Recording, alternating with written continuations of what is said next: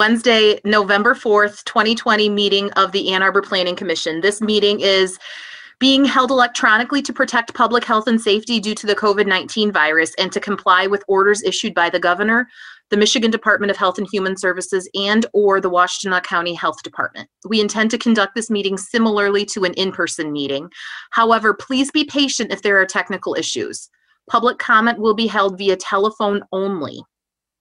To speak during any of the public comment opportunities, please call 877-853-5247 or another of the published numbers and enter meeting ID 986-8779-4536. This information is also available on the published agenda in the public notices section of the city website and on the broadcast of this meeting on CTN channel 16, AT&T channel 99, and online at a2gov.org/watchctn, and then you select the government channel. Mr. Leonard, can we have a roll call, please? Yep. Commissioner Briggs? Here. Commissioner Mills? Here. Commissioner Milstein? Here. Commissioner Gibrandal? Here. Commissioner Ackerman? Here. Commissioner Sauvé? Here. Commissioner Abrams? Here. Commissioner Hammerschmidt? Here. We have a quorum. Very good. The next item on the agenda is introductions, and I do have a resolution of appreciation for Wendy Woods. There's a caller on the line. Mrs. Woods, if that is you, could you please press *9 and we will let you in. We weren't sure if she would be able to join us tonight. Okay, so I will read the appreciation for her. Whereas Wendy Woods has served on the Ann Arbor City Planning Commission for 12 years from 2008 to 2020. And whereas Wendy Woods also provided leadership as chair of the Ann Arbor City Planning Commission during that time. And whereas Wendy Woods has provided valuable insight based on her experience and over 30 years of service to the City of Ann Arbor, serving on the Transportation Commission, the Energy Commission, the Parks Advisory Commission, the Environmental Commission, and the Solid Waste Commission, and as a University of Michigan Associate Director of the Michigan Community Scholars Program and adjunct lecturer. And whereas Wendy Woods has used her wisdom and knowledge of the community to discern appropriate actions of the commission while providing leadership in the pursuit of community goals. And whereas Wendy Woods has contributed significant time and energy to improve the quality of development proposals and support regional planning and collaboration efforts. And whereas Wendy Woods has ensured through vigorous and thorough examination that all voices in the process are heard. And whereas Wendy Woods' collegiality, civility, foresight, and commitment will be missed by the commission. Be it therefore resolved that the Ann Arbor City Planning Commission expresses its sincere gratitude and commends Wendy Woods for her dedicated service to planning in the City of Ann Arbor on this 4th day of November, 2020. And then this resolution is signed by all of us. I was wondering if I could have a commissioner move this, moved by Commissioner Milstein. Everybody wants to second it. You can put Commissioner Hammerschmidt as the official second. Is there any discussion on the motion?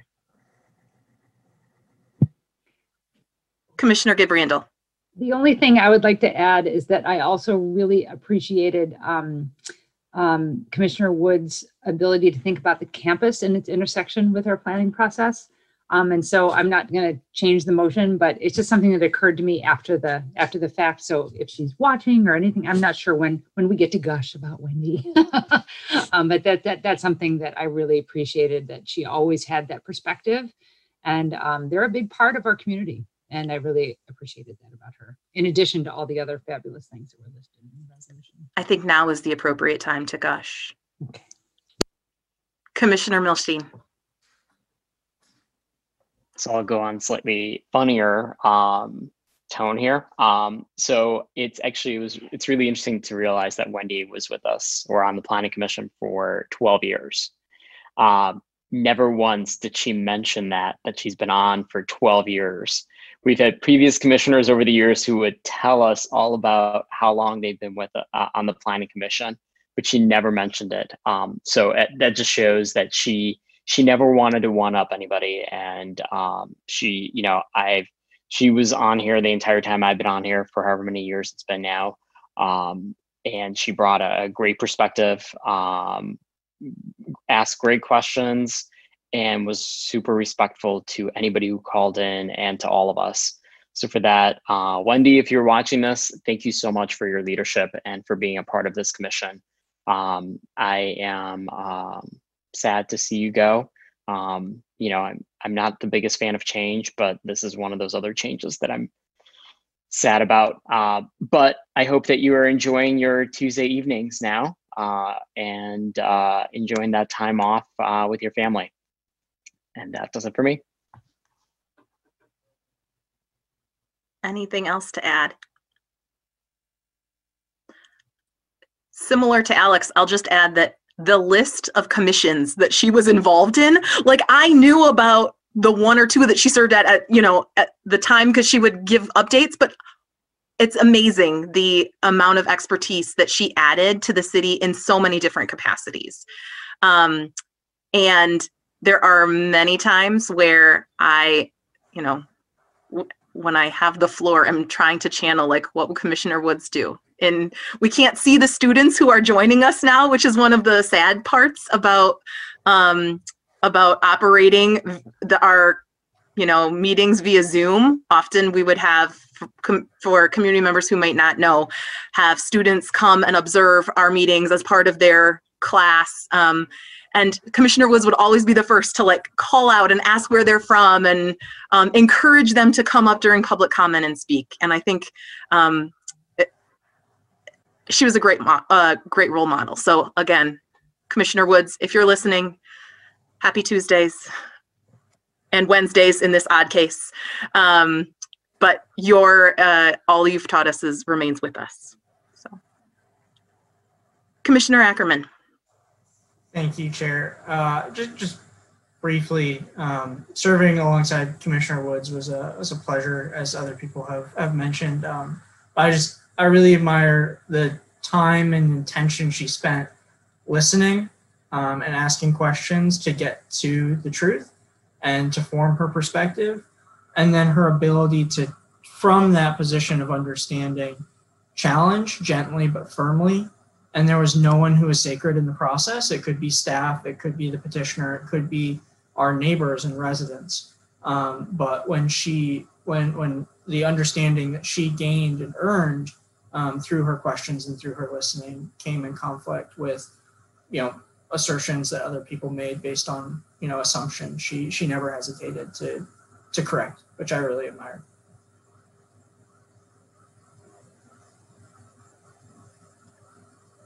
All right, seeing no other hands, I say we vote on this. All those in favor of the resolution of appreciation, please raise your hand or say yes. Yes. Yes. Any opposed? Clearly none. The motion carries. Any other introductions, Mr. Leonard? And Commissioner Briggs and Commissioner Ackerman, if this is your last public meeting, we will encourage you to come back when we sing your praises as well. We will call upon you for one more Tuesday night. When it's actually a Tuesday and not a Wednesday. Next up is approval of the agenda. Can I have a motion to move the agenda? Moved by Commissioner Milstein, seconded by Commissioner Hammerschmidt. Any discussion of the agenda? I have one, and that is we have two items tonight. I would wonder if the commission would be interested in adjusting it for the benefit of the petitioners to talk about the petition first and then the work plan discussion after that. All right. Is it friendly to Commissioner Milstein and Hammerschmidt to amend that? Any other adjustments to the agenda? Okay, all in favor of the agenda as amended just now, please say yes or raise your hand. Yes. Yes. Any opposed? I don't see any, so the motion carries. We will move forward with an amended agenda. The item 5 is the minutes of the previous meeting. Can I have a motion to approve the minutes of the October 20th, 2020 meeting? Moved by Commissioner Abrams, seconded by Commissioner Sauvé. Any discussion of the minutes? All in favor of the minutes as drafted, please raise your hand or say yes. Yes. Yes. That is everyone. The motion carries. Item number 6 is reports from City Administration, Planning Council, or City Council, sorry, not Planning Council. City Council, Planning Manager, Planning Commission, officers and committees, and written communications. There were some written communications in the packet that we received. But first we will turn to Councilmember Ackerman. Do you have any report for us? I do not have a report for you. City Council will meet tomorrow evening because of this week being the week of Election Day. Glad to see, since in the time since I checked in on the election last, Michigan has been declared for Joe Biden. So that's exciting news. And all of our eyes are tuned to Philadelphia and Las Vegas, I'm sure. So in lieu of a report, I just want to take a moment to thank each of you. This will be my last Planning Commission meeting as a member of the board. So I want to thank each of you for your service to Ann Arbor. As planning commissioners and planning staff members, you all are called upon to work long hours, give painstaking care to minute detail, speak hard truths to neighbors, and sometimes make unpopular decisions. You listen, you learn, you deliberate thoughtfully on hundreds of issues, some bland and dull, but each important. And you do all this for no reward other than service to others and commitment to our collective future. I also want to thank you for the greatest learning experience that I could have asked for. Through your collective insight and experience over these past 4 years, I've come to truly understand how important land is. Land is everything for our future. It's how we leverage this limited resource that will dictate our economy, our environment, our culture, our equity, and our very sense of community. And this is perhaps the most revolutionary lesson that I've learned in my time at City Hall. You're the sharpest board, staffed by some of the best professionals with whom I've had the pleasure to serve with. And each of you is an A player. So I wish all of you the very best in your future considerations, and I trust you will make us all proud. Oh, goodness. Thanks, Commissioner Ackerman. You're going to be missed. I mean, you have big shoes to fill. Yeah, we'll sing praises later. Or do you want to sing praises now? What's appropriate? All right, we'll come back. All right. Mr. Leonard, do you have any update? It's awfully hard to follow. Commissioner Ackerman, for my part, thank you, and thank you for your role. I've always really valued your role both on the Planning Commission and City Council. I think you've been a great ambassador of the dialogue at the Planning Commission table to the City Council, which I know at times is difficult and sometimes communicating tension-filled deliberation and decisions, but I always valued how thoughtfully you did that, so thank you. Just one update, we have a working session scheduled for next week. We have a pre-PUD petition application for your consideration for 530 North Division.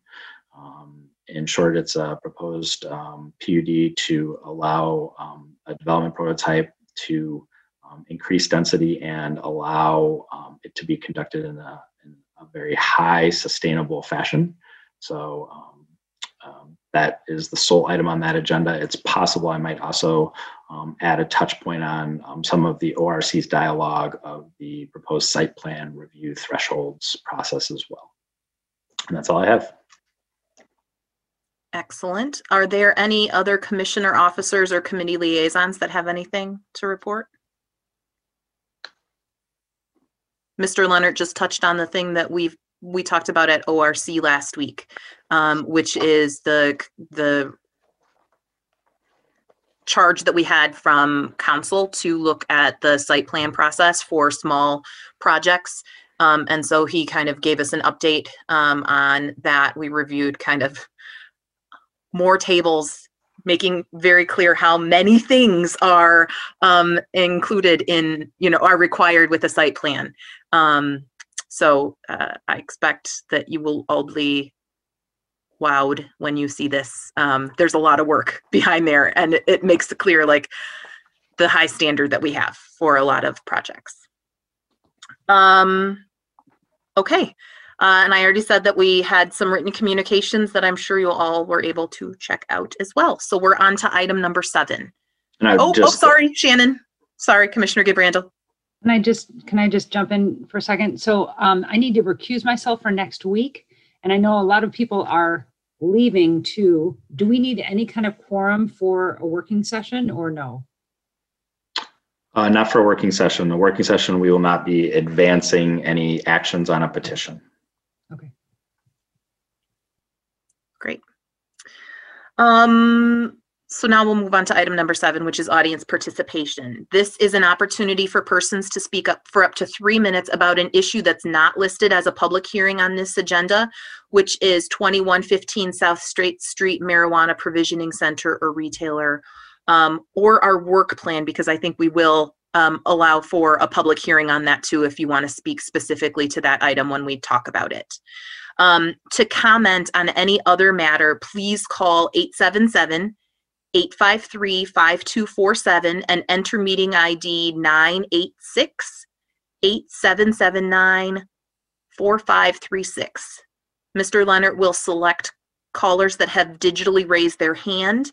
You digitally raise your hand by pressing *9, and he'll call on you by the last 3 digits of your telephone number. When you'll hear an automated announcement that you have been unmuted and are able to speak. You may need to unmute your phone yourself. And please move to a quiet area and turn off any television or background sounds so that we can hear you clearly. And please do state your name and address for the record. So I do see a couple callers that are on the line now. If you want to speak at this audience participation opportunity, you can raise your hand by pressing *9.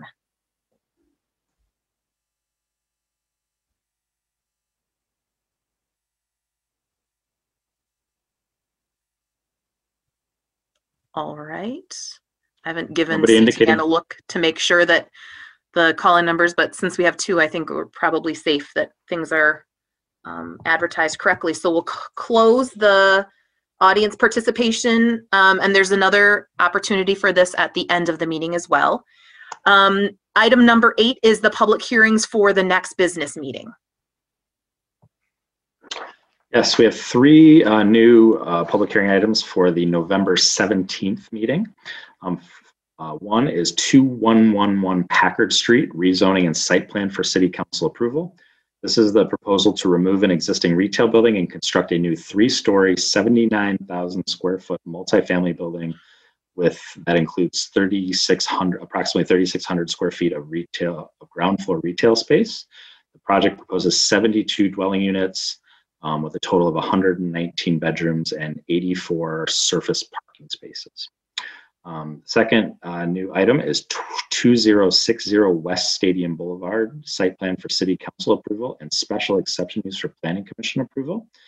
This is a proposal for a 4-story, 120,000 square foot self-storage building, a 3-story, 23,000 square foot mixed use building, and the mixed use building including a ground floor bank, 2 upper floors of office, and a proposed drive-through, thus the special exception use request to the Planning Commission approval.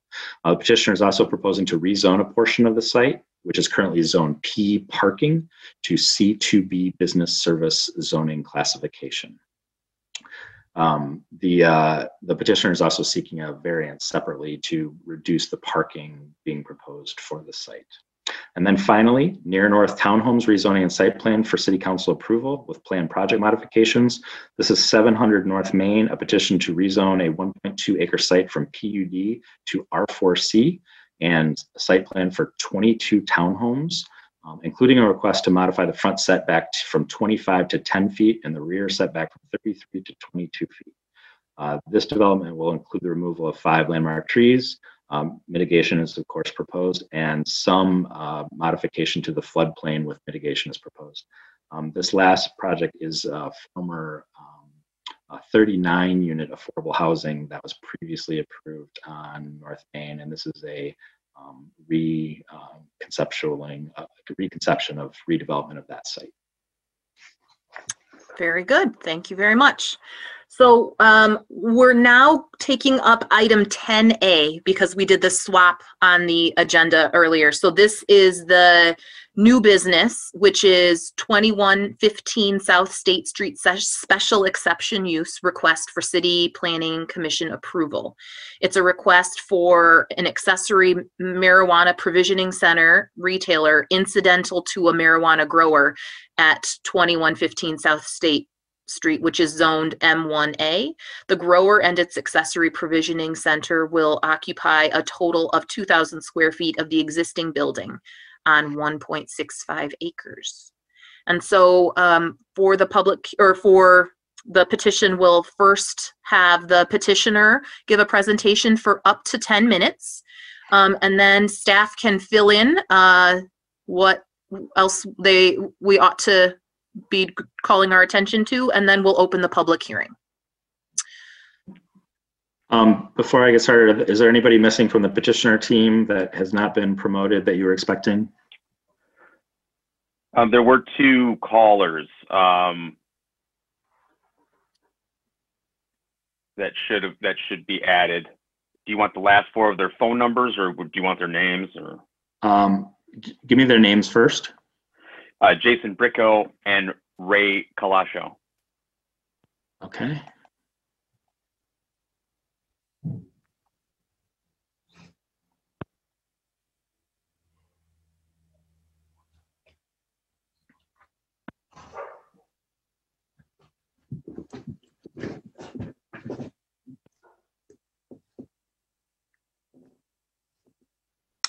Hello, everyone.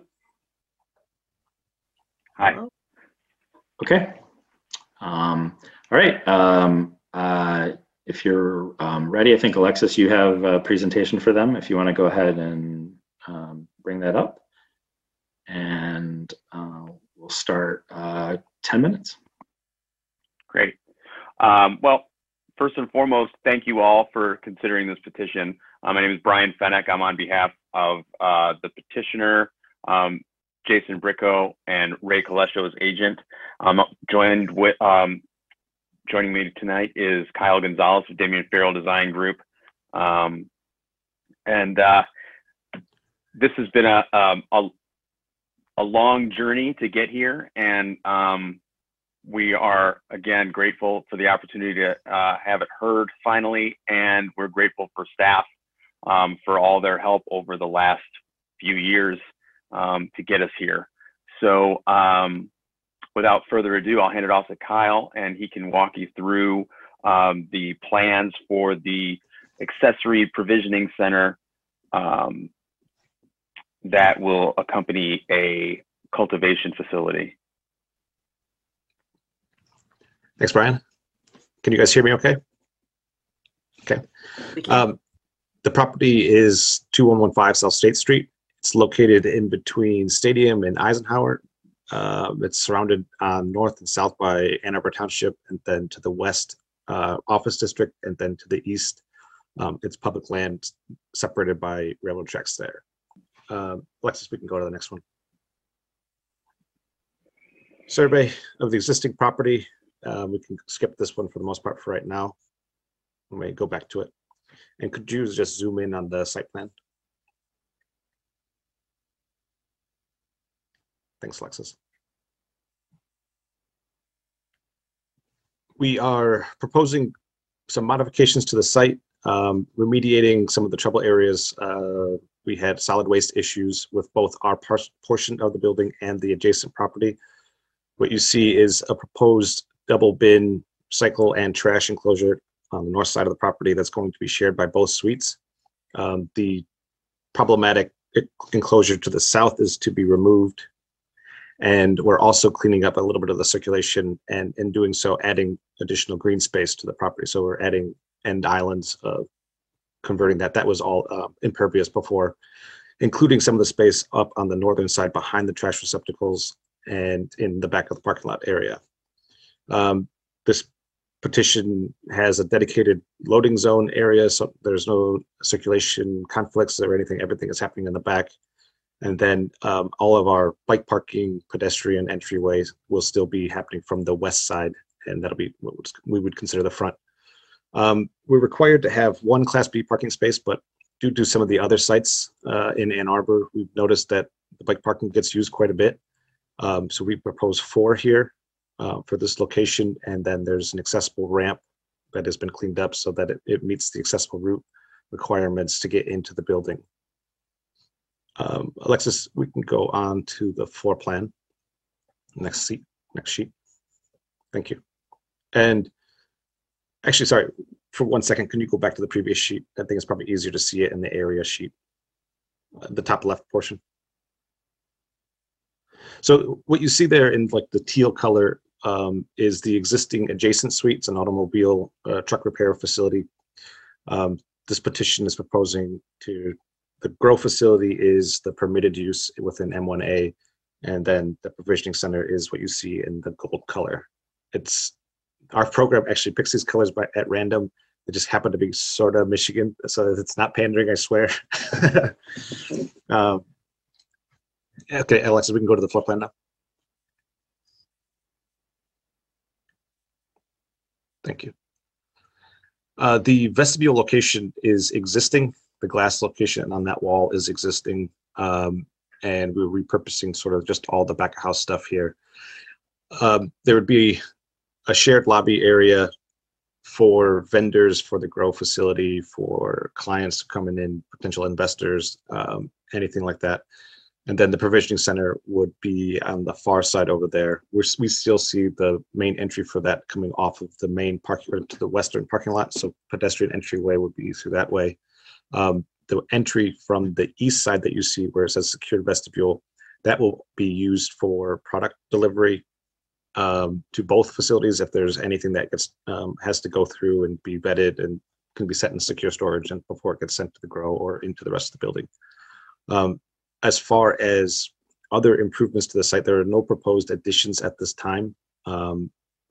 We are going to redo the exterior. There's some painting and some remediation of the roof and stuff that they just require some love. But I think I'll leave it at that. Other than the one thing that I do want to touch on that's slightly different than what was in our operation manual. One of the things that we've been trying to battle nowadays is the issues that we have with COVID and how it impacts retail spaces. Sort of dual purpose here. We have listed HEPA filters and carbon filters as a way to remediate odors, but one thing that's not on there that we are doing standard practice now in all facilities is a photoionization bipolar photoionization filter. It doesn't have UV lights or anything like that. It's just this ionization plasma bar that works in a way that it breaks down indoor pathogens while also destroying odors. That's actually how we found it. This product that we use is called GPS iMod, and they tested it up against, they haven't tested against COVID-19, but it has shown serious promise against SARS. So any of those pathogens that have a shell around the outside or a core, they have to be broken down first. And they have similar DNA structures like that. And it's been proven to do pretty well. And a lot of hospitals and stuff have already gone to this. We're doing it anywhere that we can, anytime that we have any sort of unit, residential, commercial, even in the cultivation area, because it also increases energy efficiency, which by reducing the amount of airflow that's needed inside the unit. So it's just another thing that's standard practice that's not on there, but it is an extra piece for odor control and for pathogen control in today's world.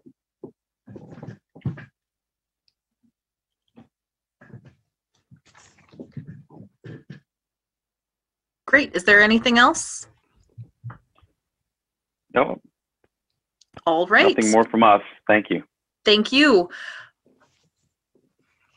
Ms. DeLeo. Thank you. I will give some highlights from our staff report.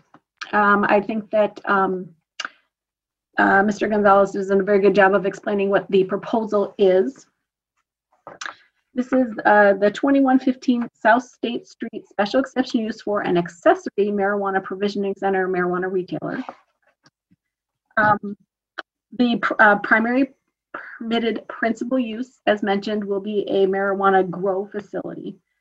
In the M1A district, standard practice that accessory retail is permitted incidental to the primary use. And in this case, the primary use is a marijuana facility and the accessory use is another marijuana facility. In the staff report, I would like to point out that I had an error, actually a couple errors, in the surrounding land uses and zoning. The zoning is correct, but the land uses to the west is both office and residential, single family residential. Staff report also goes through special exception use standards. There are the general special exception use standards that apply to this special exception use, as well as the specific standards for marijuana facilities. Staff report goes through them as well. I'll hit on some highlights. It is generally consistent with the master plan in compatibility with the general vicinity. Regarding consistency with the neighborhood and not being detrimental, again, I'd like to point out the staff report only mentions the surrounding uses being light industrial, retail, and office. There is residential in the area. Across the street, there is single family residential, and in the surrounding area, there's single family as well as multifamily. Parking, the on-site parking meets the needs of both the growth facility, the accessory provisioning center retailer, and the auto facility as well. The additional information for marijuana facilities has been provided, is attached and referenced. Although this petition was submitted before, it's been submitted for a while and in the queue, it was submitted before special exception uses require type 1 citizen participation. However, they have since satisfied that requirement by holding a citizen participation meeting. The year is wrong in the staff report, that's a typo. It should be October 2nd, 2018. But otherwise, they held the meeting satisfying the current requirements. Staff is recommending approval of the petition, and we have the findings in the proposed motion, as well as some conditions of approval. The first two conditions are standard, what we have been asking for every special exception use. And the third is specific to this address because we are considering an accessory marijuana provisioning and retail sales. We are reiterating that all of the normal UDC requirements for accessory businesses incidental to a primary use shall be in effect and maintained. Happy to answer any additional questions. And I know that the applicants are here as well. Thank you very much. Now we'll open the public hearing for this item. This is an opportunity for persons to speak for up to 3 minutes about the proposed 2115 South State Street Special Exception Use Permit. Public comment may be made by calling 877-853-5247 and then entering meeting ID 986-8779-4536. City staff will select callers that have raised their hand one by one by calling on you by the last 3 digits of your telephone number, you can digitally raise your hand by pressing *9. And once you are approved to kind of move in to make your public comment, you'll hear an automated message that the host is allowing you to speak. When you unmute your phone to speak, please at the same time mute any background noise that you have or move to a quiet area so that we can hear you more clearly. Please also state your name and address at the beginning of your comments. And it looks like there is someone on the line who has their hand raised. Caller with the phone number ending with the number 098. Feel free to unmute yourself, and you have 3 minutes to address the Planning Commission. Thank you. Can you hear me? We can. Sure can. Okay, thank you. My name is David D. Pice. I live at 2096 South State Street. We're the residential property almost directly across from this proposal. Thank you to Alexis for making those corrections on your staff report. It makes my comment a lot shorter. I just want to reemphasize that while this area seems to be a hodgepodge, the outsiders to be a hodgepodge of industrial, commercial, and office, there is still quite a bit of residential use in this area, and that should be the residential component should be an important part when evaluating the value or detriment of this project. I read through the operations plan, and boy, that's there's a lot of information there. And if the developer follows through with all that's promised, including in the areas of security, odor control, and hiring quality employees, they should be a good neighbor. I do have one concern, one question, and one request. My concern is about the traffic. If the developer meets their low-cost goals and their future revenue projections as detailed in their plan, it seems like they'll generate more vehicle trips than the 24 daily vehicle trips currently being projected. Also, I'll note on the site plan, they say that the current business, Stadium Towing, generates 70 plus trips a day. And my personal observation would be that that travel doesn't come anything close to that number of trips currently coming in. I hope during your discussion, someone can talk a little bit more about traffic projections. My question is about energy usage. I thought that Ann Arbor's ordinance for marijuana growers, which is the primary use of this property, required a statement about the facility's energy usage and needs, and required the installation of solar panels to help meet that energy usage. Am I wrong about this, or is that not part of what's being discussed here tonight? I hope staff can answer that question during your discussion. My final point is about a request about the exterior of the building. As you know, State Street is a major corridor into town. 30 more seconds. We'd like to see the current exterior improved. Today, it is mostly blank wall with a peeling paint job that doesn't seem particularly welcoming. I hope you encourage the developer to improve the exterior in a tangible way. Thank you for your time and attention. Thank you very much. If there's anyone else who wishes to speak on this petition, you can digitally raise your hand by pressing *9.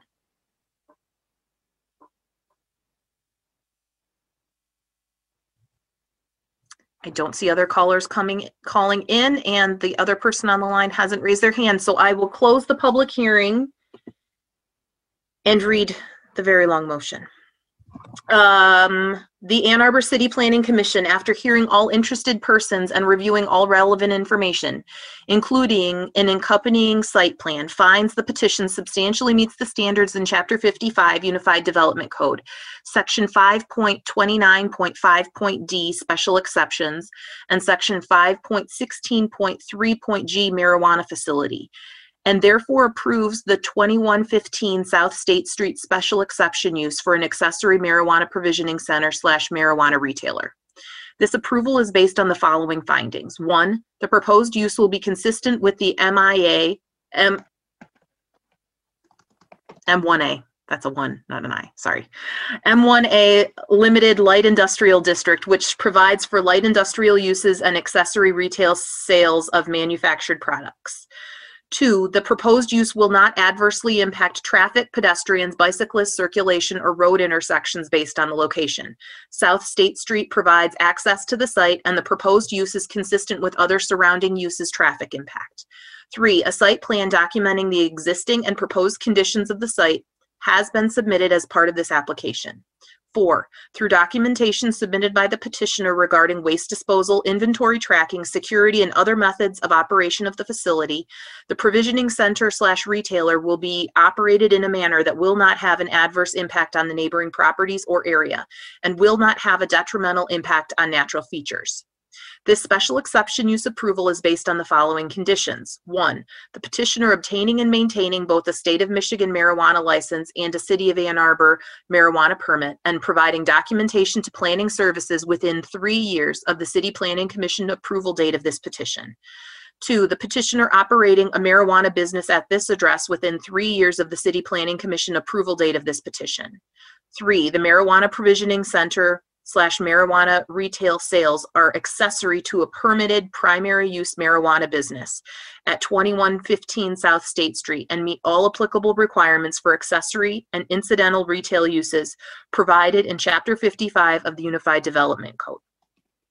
And that the Ann Arbor Planning Commission approves the attached site plan, which demonstrates compliance with the applicable special exception use standards, as no development which would otherwise require site plan approval has been proposed.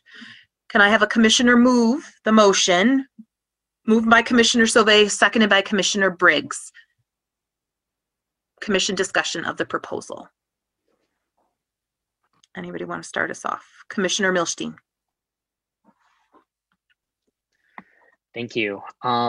Couple of things and questions that I guess let me first start with questions. So Mr. Leonard, I remember this was several years ago. There were, I believe at one of our meetings, somebody had appeared to talk about a marijuana provisioning center that they wanted to open up on South State Street, and that parcel was in the township, and it was right on State Street, and they spoke to us briefly. I don't remember the extent of it. I just remember thinking about it just because I drive by this site on a very regular basis, and I drive down this corridor on a regular basis. So my question is, and we've never run into this scenario that I can think of, does the township allow marijuana provisioning centers? And if so, is there a center that's open there or is going to be open there? And would that then cause issues with regards to us and our 600-foot distance? Do you know anything about that? Just because I strictly remember it being in this block that we had this conversation, and seeing that the site to the, I think it's the north and the south, or the east and the west, whichever direction it is, are both township islands. Do you know anything about that? I recall the conversation. I don't, to my knowledge, it hasn't been established. The petitioners actually might know that answer better than I do about what the other communities allow or don't allow. I don't recall, but I don't remember. I thought one of the conversations might have been that they were seeking to potentially annex because the township wouldn't allow that use at that site. So I don't think that use came to fruition for those reasons, but I would have to go back to that specific site address. As it relates to the 600-foot requirement, because I'm not aware of anything there, we feel that this one complies with our standards, but it's a good question. I don't know about our language, how it would apply if there was a facility outside of the city's jurisdiction relative to that. That's something I'd probably have to follow up on with additional research. But the short of it is I'm not aware of another facility in proximity to this one. Okay.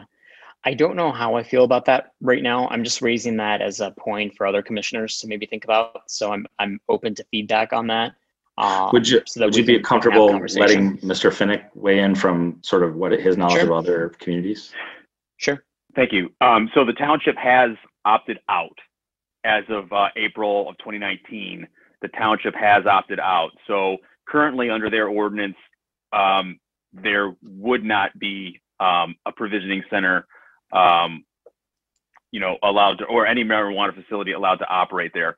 And second, if I may speak just briefly to the, hypothetically speaking, if there were to be another facility within the in another jurisdiction, I think that would, and again, I had a bit of a hand in drafting the ordinance, Ann Arbor's opt-in ordinance. So I remember, we were discussing the buffers and whatnot, and it would kind of be like a school. Even if there were a school that was not in the city of Ann Arbor, but it was within 1,000 feet of that facility, it would still create a problem for that facility within Ann Arbor. And I think in this hypothetical, I would probably apply that same logic, where if there were a provisioning center already there, that somebody would not be able to put one in within 600 feet, regardless of whether or not it's a township island, and then vice versa.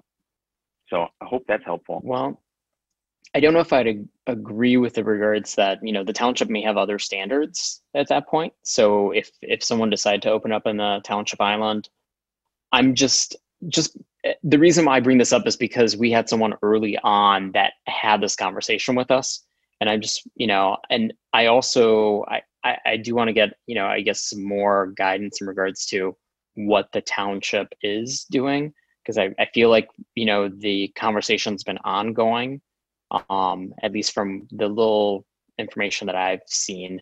A lot of townships are looking into this.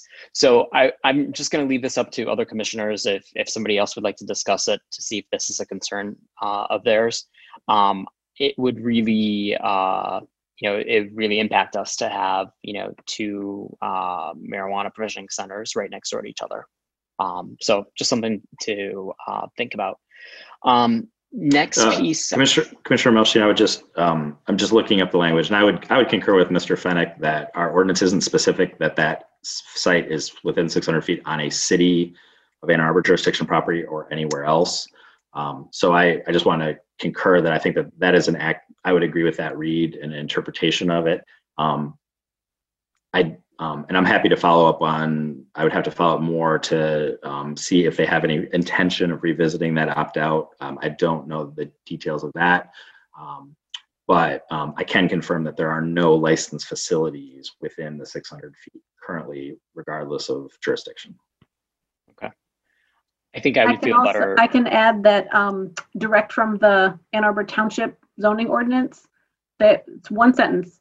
Marijuana provisioning center or dispensary is not a permitted, conditional, or accessory use in any zoning district. I can't speak to their future plans, but they currently are prohibited. And I don't expect us to know what their future plans are. It would be great if we could, at the very least, just maybe not necessarily for this site, but for future sites, if there are township islands or it's very close to another municipality, to know where they stand with, are they developing something? Is something in the works? It might be something for us to know.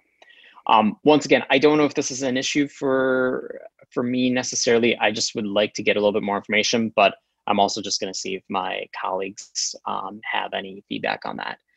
And then next piece I want to talk about was in regards to energy usage. Our caller had brought that up. I guess the question, the petitioner, do you have any knowing a little bit more about what's happening with Ann Arbor with our plans in the next decade? Are there any plans for solar panels on the site?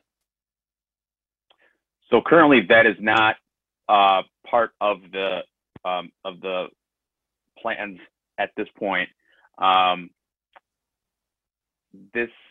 again, I'm not totally familiar with when the solar panel requirement would, kicks in for new projects, or for, if it only for like newly constructed buildings, or things that require site plan approval. I'm not sure when it would trigger for a project, but this was filed in 2018, which I believe was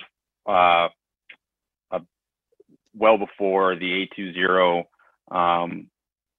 ordinance and or commitment and any ordinance surrounding it came into play. But I will say that best practices in the industry right now for cultivation facilities is for the use of LEDs as opposed to high pressure sodium bulbs, and they're far more energy efficient than anything that was used in the past. So that's the direction they'd be headed. For the commission, for background, we have to this point solely focused on the petition, which is for the accessory provisioning center and retailer. I have not discussed at all anything related to the applicant regarding the primary use. The grow facility is a permitted use. They can open at any point, and they could have already opened. They have chosen to have the two uses run or develop simultaneously. But when they do submit, so at this point, we haven't discussed their permitted use, hasn't even been part of the conversation. When they do submit building permits for their primary use, we will discuss all of the requirements with them, as well as do all of the enforcement necessary. Now, there is a specific requirement for a marijuana grower or a marijuana micro business to include 10% of its energy uses via solar panels.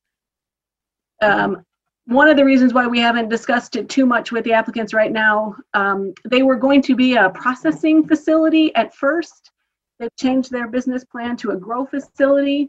Again, all fine. Both are permitted principal uses, and that is within their purview to their permitted principal uses. So when they finalize what their primary use is, we'll apply all of the standards and regulations there. At this point, they're indicating they're going to be a grow facility, which is fine. When they do those permits and apply for all of their permits and licenses and certificates of occupancy, we'll handle all of those development requirements then. For that side of it, before the Planning Commission we've just been talking about the accessory retail. Got it. I believe in others, we've asked petitioners to add some sort of solar when it's been provisioning centers. Have we not asked for solar? Does anybody? I guess I'd like to maybe push back on that a little bit and just see, we do now have a plan, and I understand that this application was made in 2018, but at the same time, this is a special exemption use, which is very different than some of the other things that we've seen. The other issue is the towing facility still going to remain on site? Is that the plan? Somebody from the petitioner's team can answer. Yes. Okay. And is the gate going to stay in place that we see pictured in photos? Just because the gate looks like it would be a gate that would, so the gate's going away. Yes. Okay. And then are there, one thing backwards, the towing company is no longer going to be there, but the truck repair facility is going to remain. Got it. Okay. And then are there plans to make any improvements to the building, visual improvements to the building? Absolutely. Okay. Can you discuss what those changes are, since that was one of the pieces of feedback that we received? Sure. So at the absolute very least, it does require stripping of the exterior paint because it is peeling. They have to resurface the roof, potentially replace, depending on the status of that inspection. It's standard practice for us to go through and give it a little bit more of a contemporary feel. We usually add hardy board and niche hot panels, which are fiber cement long life lead time items that will add a little bit of visual depth to the wall. You build them, pack them out slightly, so it adds a little bit of shadow gap. There is no we're not intending to add any windows to the side because it doesn't work very well in your grow rooms when you have natural light getting pushed through there. So unfortunately, having that a tight space for the grow facility, we can't add additional windows. Sometimes we can get around it by the way we work our corridors, but in this case, we could only add windows on the backside. Okay. So it's a reskinning, painting, and general upkeep of everything on the exterior. How about landscaping? There is. I drive. The reason I drive by Yeah. the site probably 5 times a day, so I'm very familiar with it and the lack of landscaping that's there. It does have. It does need a little bit of love, yes, on the exterior, on the landscaping. As of right now, we use it. It has street trees and it has exterior trees, but we bring in Casey Runsman to do landscaping plans for the exterior of the building once it's up. But in terms of just general, we claim those as green space at the moment, but it doesn't necessarily mean that they're lawn. It's usually low plantings or some sort of ornamental grass or something up in the front. And then if we can fit it, I think in the island to the south, a tree would be appropriate. Sorry, I can't see Alex anymore.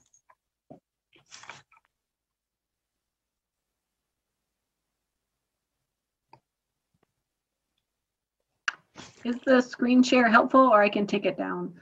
I'm good. It always looks pretty on the screen. Okay. So thank you. And then one last thing, and then I'll hand it off. So I noticed that our motion does not have anything about hours, which we typically see, hours of operation. Can we include that? I know it's part of the operational plan, but can we include that in the motion? Unless somebody has an objection to it. I think let's just keep up that standard since we've seen it across all the other motions that we made in regards to special exemption uses. So I'll wait for feedback from others and then I will make that amendment. Thank you. And may I clarify one thing, that the towing company, I don't want there to be any confusion. The towing yard will remain on the site in the back. However, that location, they will be removing the gate. But that location, it's really only used for football Saturdays and towing off of the golf course. So to clarify, it will remain, but just to to kind of describe the pattern of use there, it's used very minimally.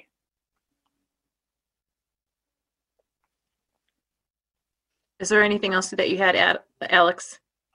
Okay. Commissioner Gibrandl.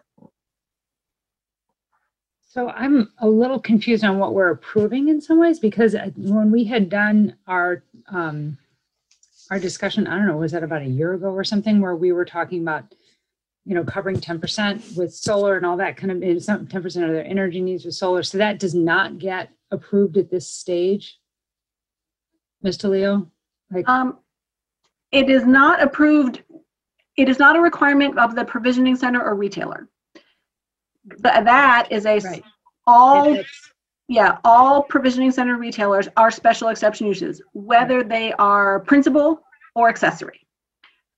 Now, in the M1A district, there are a couple marijuana businesses that are just permitted, and including those are processing facilities and grow facilities. It is entirely the applicant's choice when to open that primary business. They just have chosen not to do it yet. But so they it's not will part need of to. this application. Right. It's not. They could have done it yesterday. They could have done it 2 years ago. When they apply for permits, which won't go through the planning commission because it's a permitted use. When they apply permits, though, we'll look at their permits, apply all the development standards. They'll also have to apply for their permits with the city clerk and the state. So we will apply the regulations for grow facilities when they open the grow facility. So that it's parallel to this, but it's not part of this. Okay.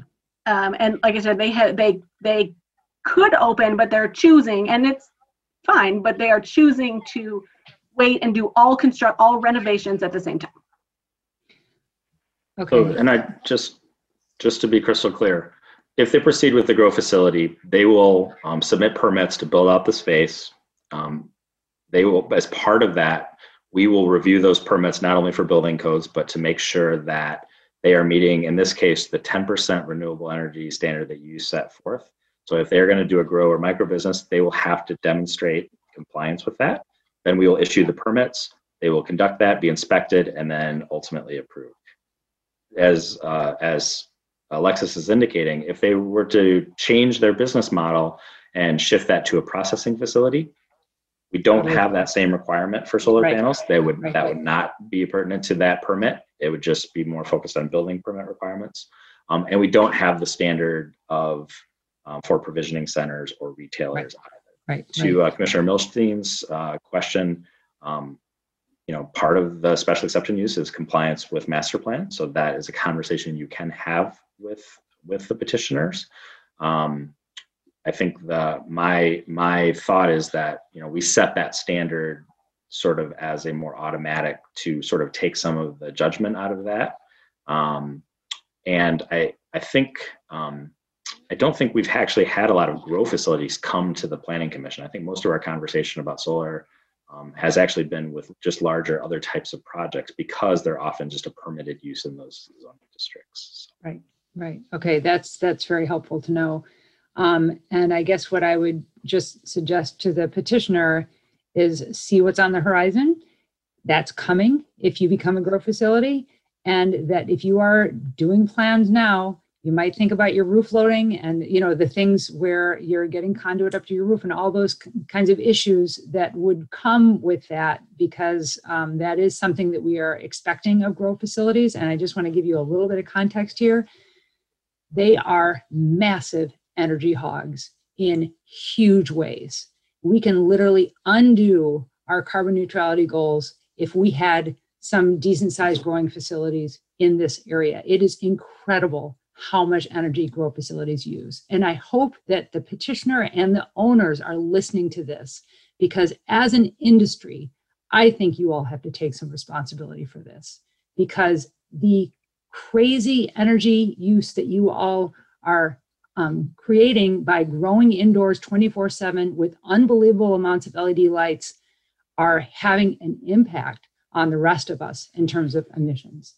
So please think about the big picture with this, because you need to as an industry.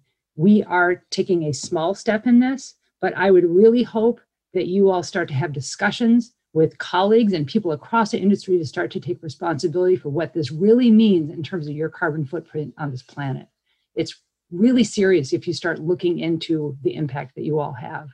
So we're only going to require so much. This doesn't look like a massive grow facility, but I just want to impress upon you that this is a really serious thing and that I hope you all take it seriously. I have a few other things I want to ask about too. We usually get exterior elevations from you all when you come before us. Was there a reason because I think that's something we've kind of come to expect, that like the last time you were in front of us, you had exterior elevations. So I guess that's something that, I don't know if that's part of their checklist or not in terms of staff, but I think it's something that is nice for us to be able to see about what's going to be happening from the road. I know it's going to be more closed off because it's a grow facility and that you have limitations in terms of windows. But that's something that I think that should be kind of a standard piece of the of what you all bring before us, because I can't remember many that didn't have that as part of what they submitted. And then let me see, there was one other thing. Oh, I know. So around your bike parking, there was grass, and it's on a concrete pad. But I would like to make sure you are connecting the place where the bikes have to, whatever way you're getting them there, whether it's kind of through the parking lot or from the sidewalk that gets there. Make sure that there's a connection that is pavement all the way in through there. And that I would hope that some of those parking lot islands that you are creating, which, you know, I'm glad you're taking some of those out of impervious surface, but I think that it would be excellent to add some canopy trees in places that wouldn't preclude you from being able to do the solar that you may need to do. But I think some of those ones towards the back on the east side would be appropriate for something like that. So I think any way that you can shade the pavement is a good thing. So those were my questions. And then I guess the only thing left was what the neighbor brought up around traffic. And I would just say from my own kind of personal observations of walking by some of these facilities, there's a lot of traffic. Actually, I've been surprised by how many cars pull in and out of these things. And so I'm just wondering from staff if there are, I'm not saying that, you know, we need a traffic light here, but has there become more kind of fine-tuned understanding of the traffic in and out of these facilities, given that the percent of retail that is there and things like that?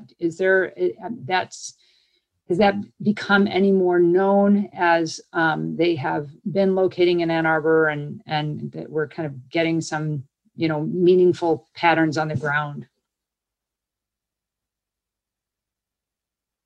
I don't know if staff have any, or the petitioner, frankly, if there's any.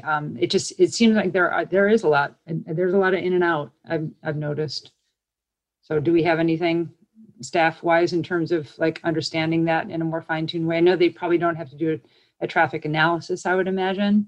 But have you all been kind of noticing things or getting any reports from people or things like that that would just allow us to become a little bit more aware of what is happening with the actual patterns on the ground?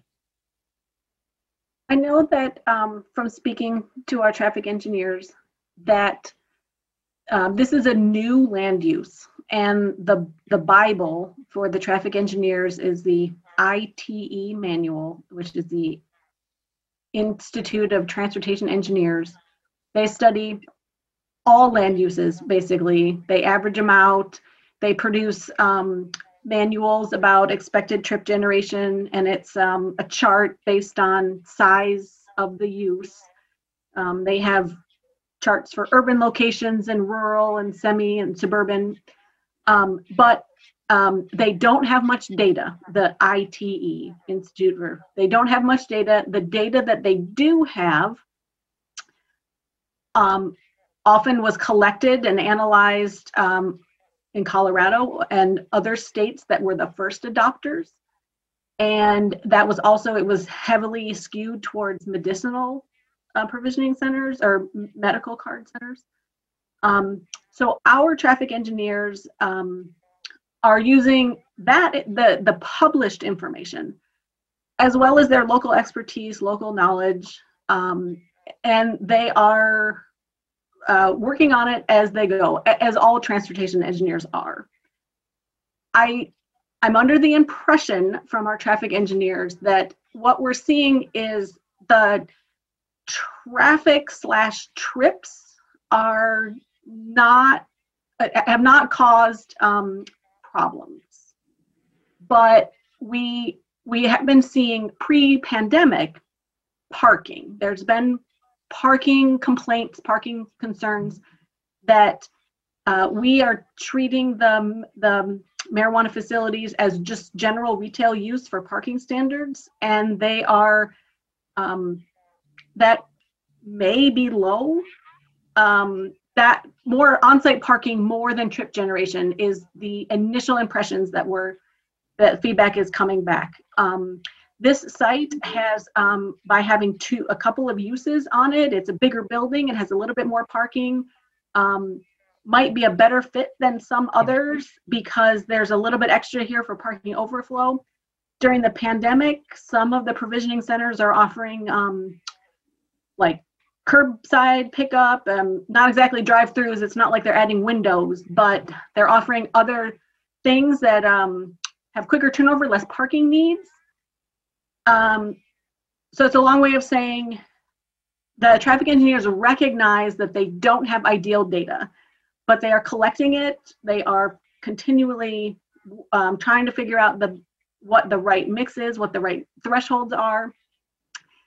and the pandemic is throwing a wrench in the works. And I think we're all just trying to use some common sense.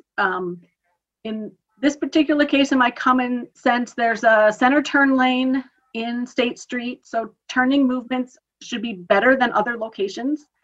And there is some decent extra, there's a lot of asphalt here, and in this case, we can use that to our advantage. Otherwise, this is a use your best judgment in this case because it's such a new land use. Yeah, that's helpful. I wondered, and I'm just curious from the petitioners, Mr. Fennick and both of you actually have been involved in quite a few of these projects. And again, I'm not saying go and do a traffic study or like have a light in front of your facility. I'm just curious from your own experience with several of these, because you both have done quite a few projects in town, just for our own understanding as we live with these more. What are your impressions? Do you feel like that number's low? Like what's your, I do based on sort of what I see in my neighborhood, but I don't know, I'm not sitting there all day checking things off either. So.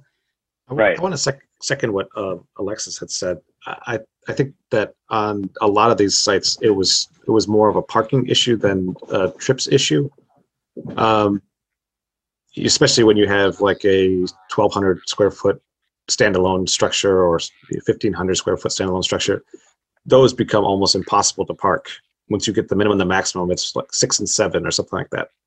And then you take away one of those as a fully van accessible space, you're really operating under the gun to get people in and out, and then you need a little bit extra space. So I think that causes a little bit extra impervious because you need circulation space and overflow space a little bit. Which at times can be hard to sell to you guys as to why we need it. But I would say from a trip standpoint that you get different peaks. It's not right. constant. That's kind of my sense. Yeah. And it's not at the same time as general rush hour traffic. Mm-hmm. I think that you get ebbs and flows during the day, and that's why most of these facilities, you see them opening at 10 o'clock. That's far past the AM peak hours that you would see for rush hour traffic. So I think trips can be an issue if the artery is not big enough to handle it, but I think State Street is adequate. But parking, I think, will always be a struggle with these facilities. I don't know if the largest size facility that you guys have or the maximum parking that it has, but the smaller ones will struggle. And if I may add, just anecdotally to what is happening in town, first of all, the ITE metric it does account for recreational sales as well, and so it was kind of applying that metric to Ann Arbor prior to rec passing in Michigan. It was already that those trips are kind of baked in already. And that 24 number that the caller mentioned, that's a peak. Those are peak. That's not throughout the day, but that's like peak hours. Got it. So okay. Just to clarify that part, but really aside from those first couple days where we had rec sales that started, and there was one or two shops in town that were like some of the first few that had recreational sales, and admittedly that created some issues. We really haven't seen a lot of traffic concerns. I will echo what Kyle mentioned in terms of the parking situation. On certain projects that we've worked on before, there were parking issues, and frankly, with curbside now, and whenever that executive order is lifted, then they'll rethink the model. But also, it's not a large. There's not a lot of space inside the actual provisioning center. So the model is really going to be a thought of there's going to be a lot of delivery. The goal will be delivery, and also app-based purchases, so that people are just basically buying online and then coming there, and the trips are real short. Mm-hmm, So mm-hmm. I don't anticipate, and based on like I said, based on what we've seen from other locations that have a larger facility, a smaller parking lot, and on a main artery, even at peak times, we're just really not seeing a ton of congestion in that area. Okay, thank you. That's it for me. Commissioner Briggs. Just a couple of things that haven't gotten discussed yet. Reading through the citizen participation meeting that you had, it sounded like there were just a couple of folks that attended that, and the business owner had some concerns around parking, which seemed like that they got addressed satisfactorily.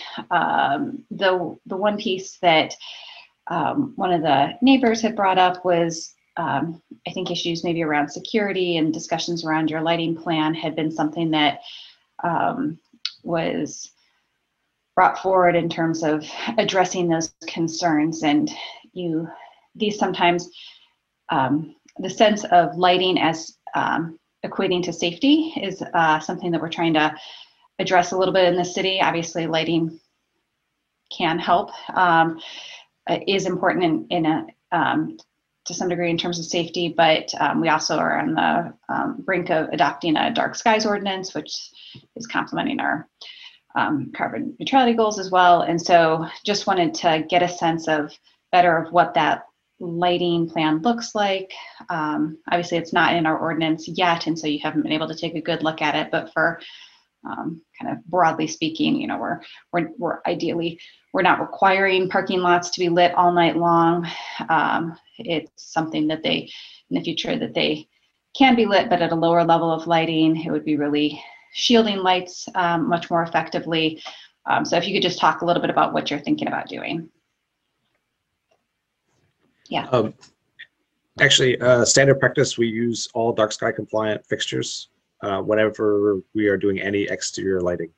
There's no plan for anything way out in the parking lot or anything like that. But from a security standpoint, we like to light the perimeter of the building, and all fixtures would be down lights that are, it's a Lithonia WST, if you wanted to look that up later, but we have no problem complying with that and adding that in the, if we get approved as a condition. Great. And if you could kind of think about, I think from the neighbor's perspective, they may not. We don't want to get anywhere near the property line with the light bleed. Yeah, exactly. And if it's possible, I mean, I think it's just a lot nicer actually to have those lights super low at nighttime or off if possible. And then just to go back, I can't remember which commissioner brought this up now, just in terms of I think it was Commissioner Milstein, in terms of the hours of operation. That's another piece. I agree that those should be in the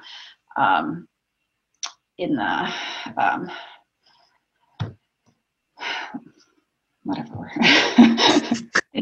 Not a lot of words, but the piece around, I was looking at the hours of operation. They seem a little bit later than I remember us passing it, but it's been a while since we've had one of these next to a residential area. And so it seemed like I seem to recall that 8 p.m. might have been closing hours, but I don't want to, my memory is not always greatest on these sorts of things. So I just thought maybe that could be double checked what we've done in the past so we can be consistent with that. And I think that's it from my perspective. Thank you. Commissioner Sauvé. Just a couple of things. The first is for accessory use. Is there a limit on square footage in terms of how we have this squared out for what we're approving? Alexis. I'm just trying to understand. So like on the map, the provisioning center is called out at 216 square feet, but it's also landlocked. So if nothing else happens and they just open the provisioning center without the grow, they don't have exterior entry. So I'm just trying to understand how square footage is calculated for that use if you can't actually access the use. So two things.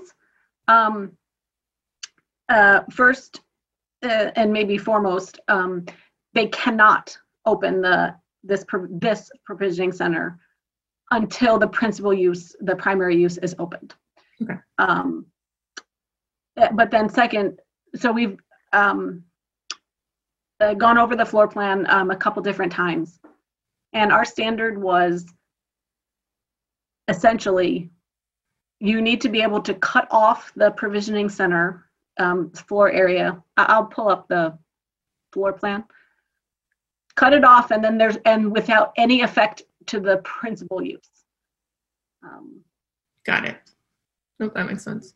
So I'll screen share. And I know it takes a second there. Somebody shout when it's loaded. You're there. Okay. So they're a tiny bit undersized based on the 10%, but this is the only space that is the sole purpose is the retail space. All of the other facilities are shared and are needed for the grow facility. Or they could pivot and make it a processing facility or some other permitted use.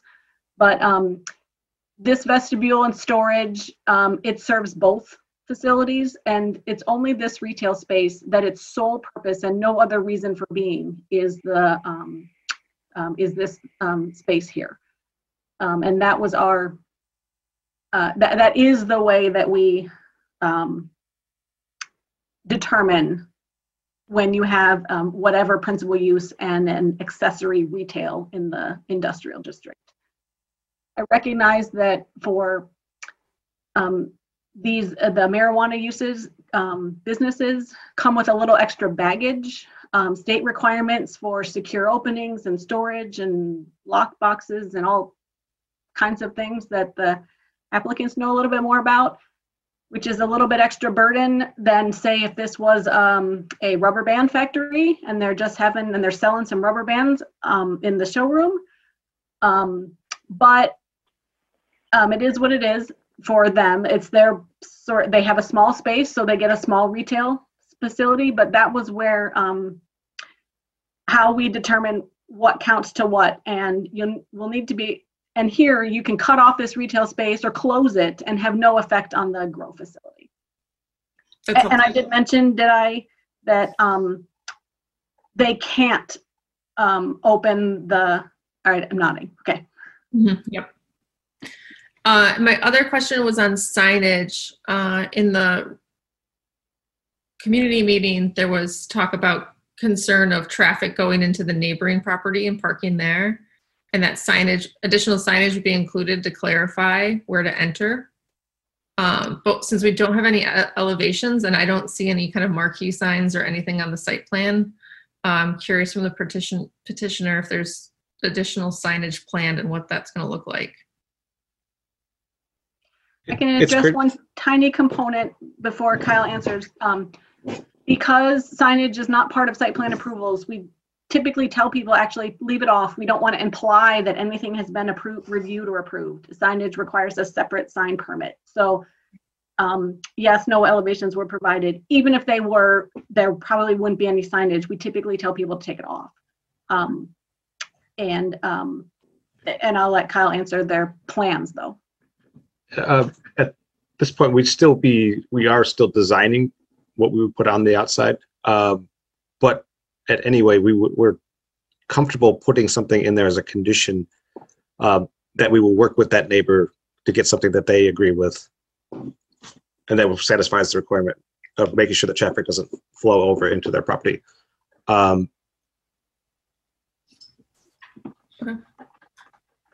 That was kind of just the other, looking at the site plan and how the kind of driveway blends between them a little bit more. Yeah, it's a pretty strange situation. So, and it's odd, right? We're talking about trip counts and drop-offs versus how much parking, but since we're concerned with parking on the adjacent one, I think that would be important to make sure that we've got clarification on the parking area, especially because it came up in comments too. And it goes to other elevation issues. If this is grow, seeing where solar panels are on the roof, if they're on the facade side, if they're on the back side of this, if they all fit or not, or if we're going to start seeing carport solar panels for this. Because, like Commissioner Gibrando said, it's a big energy suck, and 10% might be more than the roof area you have. to kind of see how this really plays out to capture it.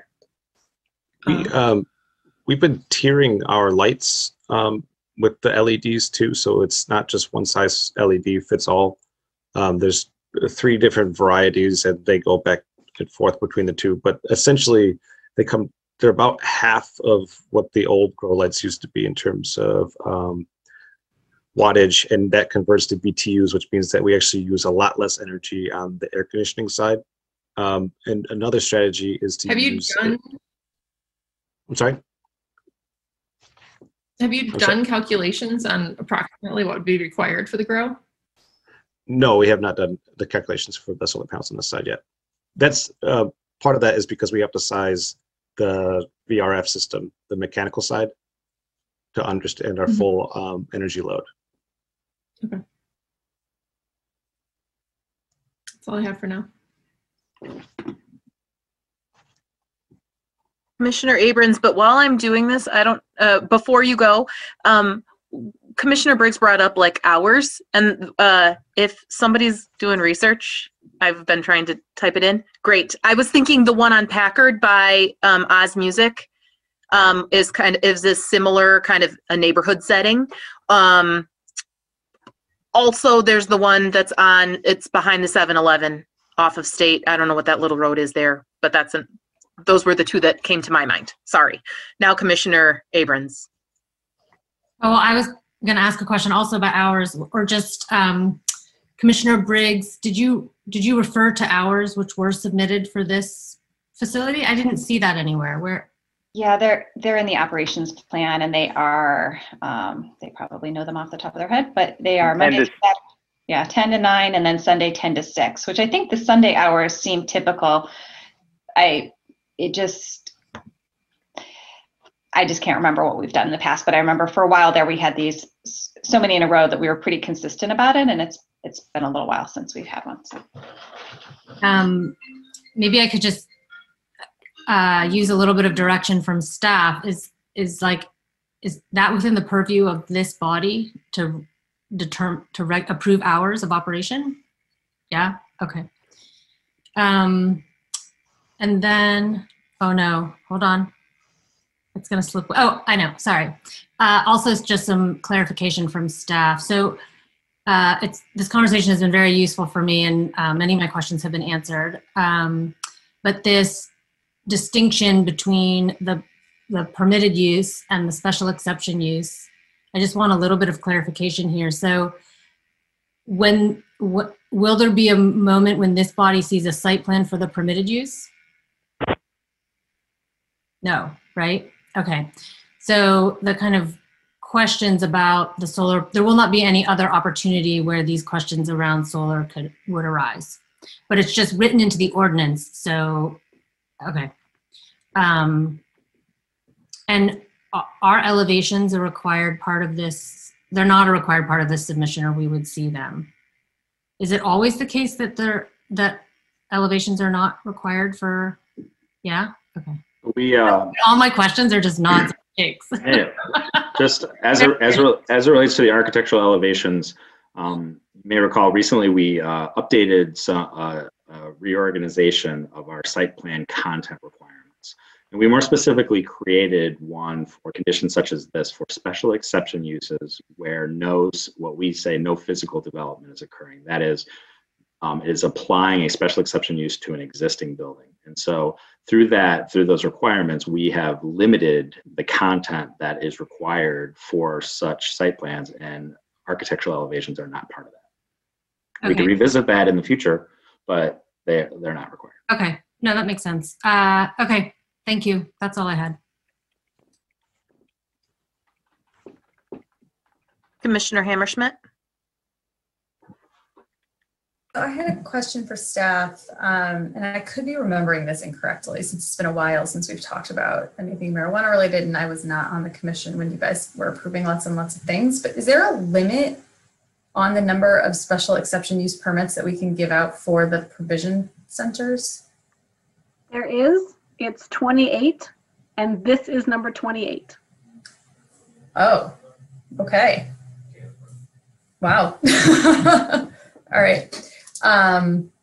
So what would happen? That's interesting. What would happen if this was approved, but for some reason, like the grow facility, like if somebody came in behind them, what would happen if this didn't end up opening? Would we give like you're next in line?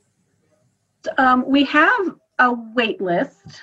Fun fact, they were on it, and they were 29. The Planning Commission denied one. So we accepted 28 initial applications approximately 2 years ago on our opening day.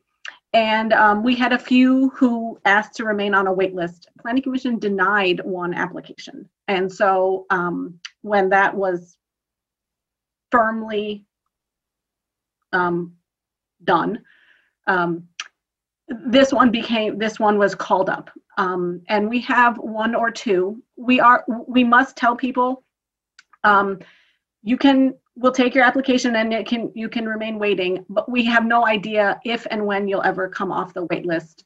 We have 28, we are by code, we can give out 28 special exception uses and 28 licenses.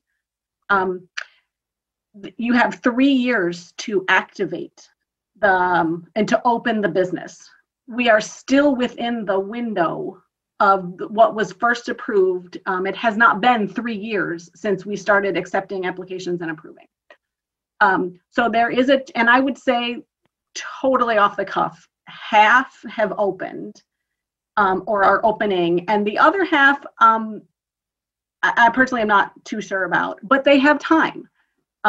Most of them have time to open. So first we have to wait until the window for opening expires, and then we have to figure out calling people off the wait list. They still need to meet all the other requirements though, spacing requirements, and they have to figure out whether they can hold a lease for that long and so forth. But I think I'm getting a little off track. But we have a short wait list. It seems like most people have actually not many people are on it because it's so unknown. But yeah, 28 is the limit. We have 28, and we're still in the window for what's going to happen to the original bunch. Is that just a little bit more refined to that? Of the 27 that have been approved already, 8 of those have not yet received the required state license to operate a provisioning center. The deadline for those ranges from March of 2021 to November of 2022. Okay, so we could potentially see more if that doesn't get approved. So is that what took so long? Like I know you said like the date of the citizen participation meeting was 2018. Is it because of the wait list that this took so long to get before us? Okay. Well, there's litigation also for the prior one that was denied, and that took the better part of a year to get resolved. They were waiting, this project, we were initially told we were 28, and, we started the process of doing a review, and then, we had to kind of hit the brakes when we were told that we need to wait until the litigation was resolved. And so it took a while. Yeah, I was really confused with that date, like why, but that all makes a lot more sense. I would also just add that this petition also got, I bounced this around our team a little bit. So I think we just also had some processing delays. And so my apologies to the petitioners on that. But I think the more significant issue was basically waiting for the ability that we knew that we had a permit to issue. Right, all of my other things were addressed previously, so I think that's it. Thank you. And if I may speak to ours really quickly, because I just pulled up some other locations in town. The location you were speaking of next to that you were speaking of next to the 7-Eleven, their hours, they're 9 to 9 p.m. And then, Bloom on Miller, I'm thinking of all the places that are near kind of like housing developments or neighborhoods. They have hours until 9. But I do, you know, in every other project that I've been involved with, there's always language in the conditions in terms of hours, and it has varied a little bit. I think in the beginning, some of the first few that were approved, their hours might have been a little different than, you know, than after a couple, you know, you saw a couple more of them. So, and then the one on Packard by Oz Music, that one, you know, I believe it's 8 p.m. or 9 p.m. as well, but we would agree that hours in the conditions is completely appropriate, and it was expected. I didn't look at the resolution for that part. So, but we fully expect that to be included. Excellent. Anything else? I know that I'm expecting a motion to amend. I have something else to add. Are you making that motion, Alex, or not yet? I was going to, but go ahead and I'll make it after you're done. Okay. So I was just going to, I was going to actually make a motion too. Actually, it's a separate amendment though, that kind of picks up on a couple of threads. So I think that we kind of discussed the traffic, which is there's the ITE that effectively comes up with those numbers and established kind of what time that is. So I think that's taken care of. I think that most of my other questions, like, again, thinking about what limits to put on this given the given what we've done to other projects or other special exception uses is appropriate. To that end, I know a lot of those other projects, you know, I feel like they've all had some kind of weird sidewalk issue. Many of them had a lot of sidewalk issues. And this one I don't think is the case because the State Street has just been redone. Is that fair? I haven't been that way in a while. So actually, is that fair that the sidewalk is in decent condition here? Okay. That also, like, that we don't see, I know that the one that's over by Oz Music comes to mind, like the idea of making sure that the paint, that it was repainted was a big deal. Like, I remember that us talking about that. And so the motion that I would be, especially because we haven't seen kind of the, whatever the plan that shows, you know, the facade. I was thinking that it might be appropriate to make a motion that, to add a condition contingent upon, like, facade improvements, which at minimum need to include, like, repainting. Because I think that's really, I mean, I know that that's the petitioner's intent, but I don't think it's unreasonable given what we've asked of other special exception uses.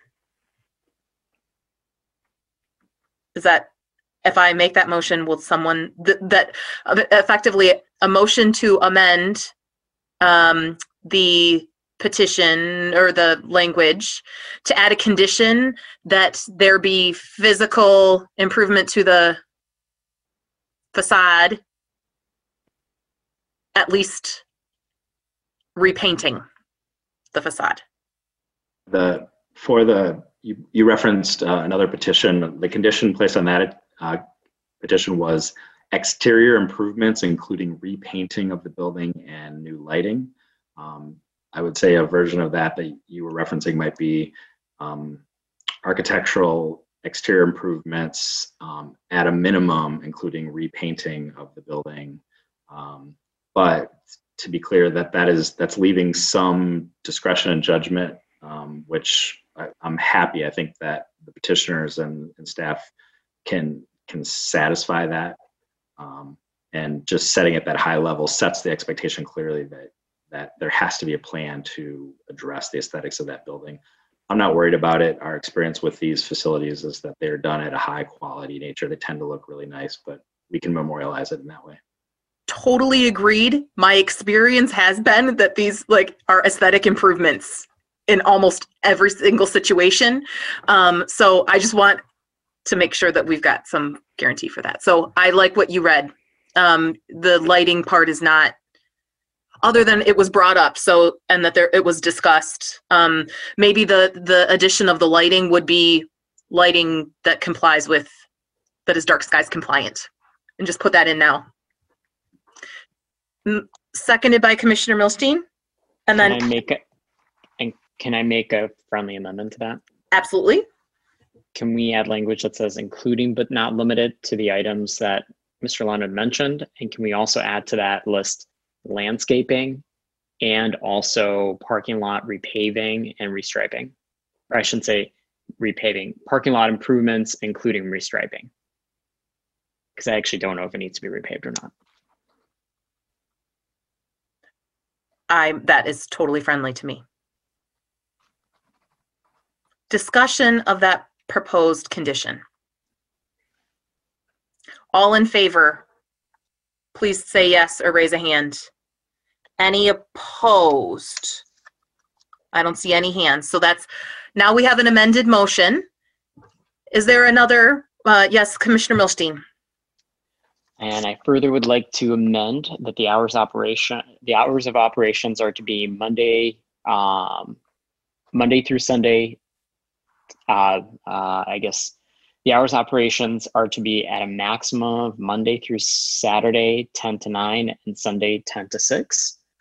The reason I say maximum is in case they want to not work those hours. They want to work shorter hours. Must work those hours. Seconded by Commissioner Briggs. Any discussion? Commissioner Briggs. Just to be consistent, if we had something that was 9 to 9 in another one, I think it's reasonable. It doesn't sound like that's their desire, but I don't want to.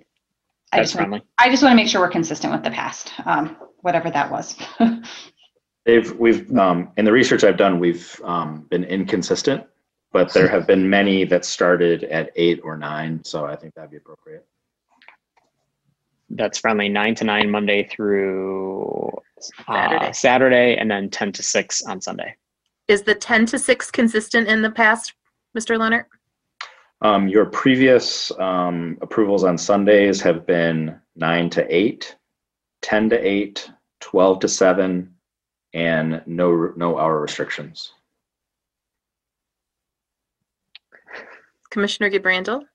We've done it a lot on the context, so that's partly why we're inconsistent, because I think we thought about, like, is it in a neighborhood? What are the other businesses that are around it, and what are their hours? I know that we've had some of those discussions before, and so the ones I just referenced were Bloom, 702 South Main, which is near the 7-Eleven, the Packard near the Oz Music. 617 Packard was one of them. That's downtown, the old bakery under the record store, whose name I'm escaping right now. A Plymouth Road site, and then 202 Miller was the corner of Miller and Ashley and East Ellsworth. So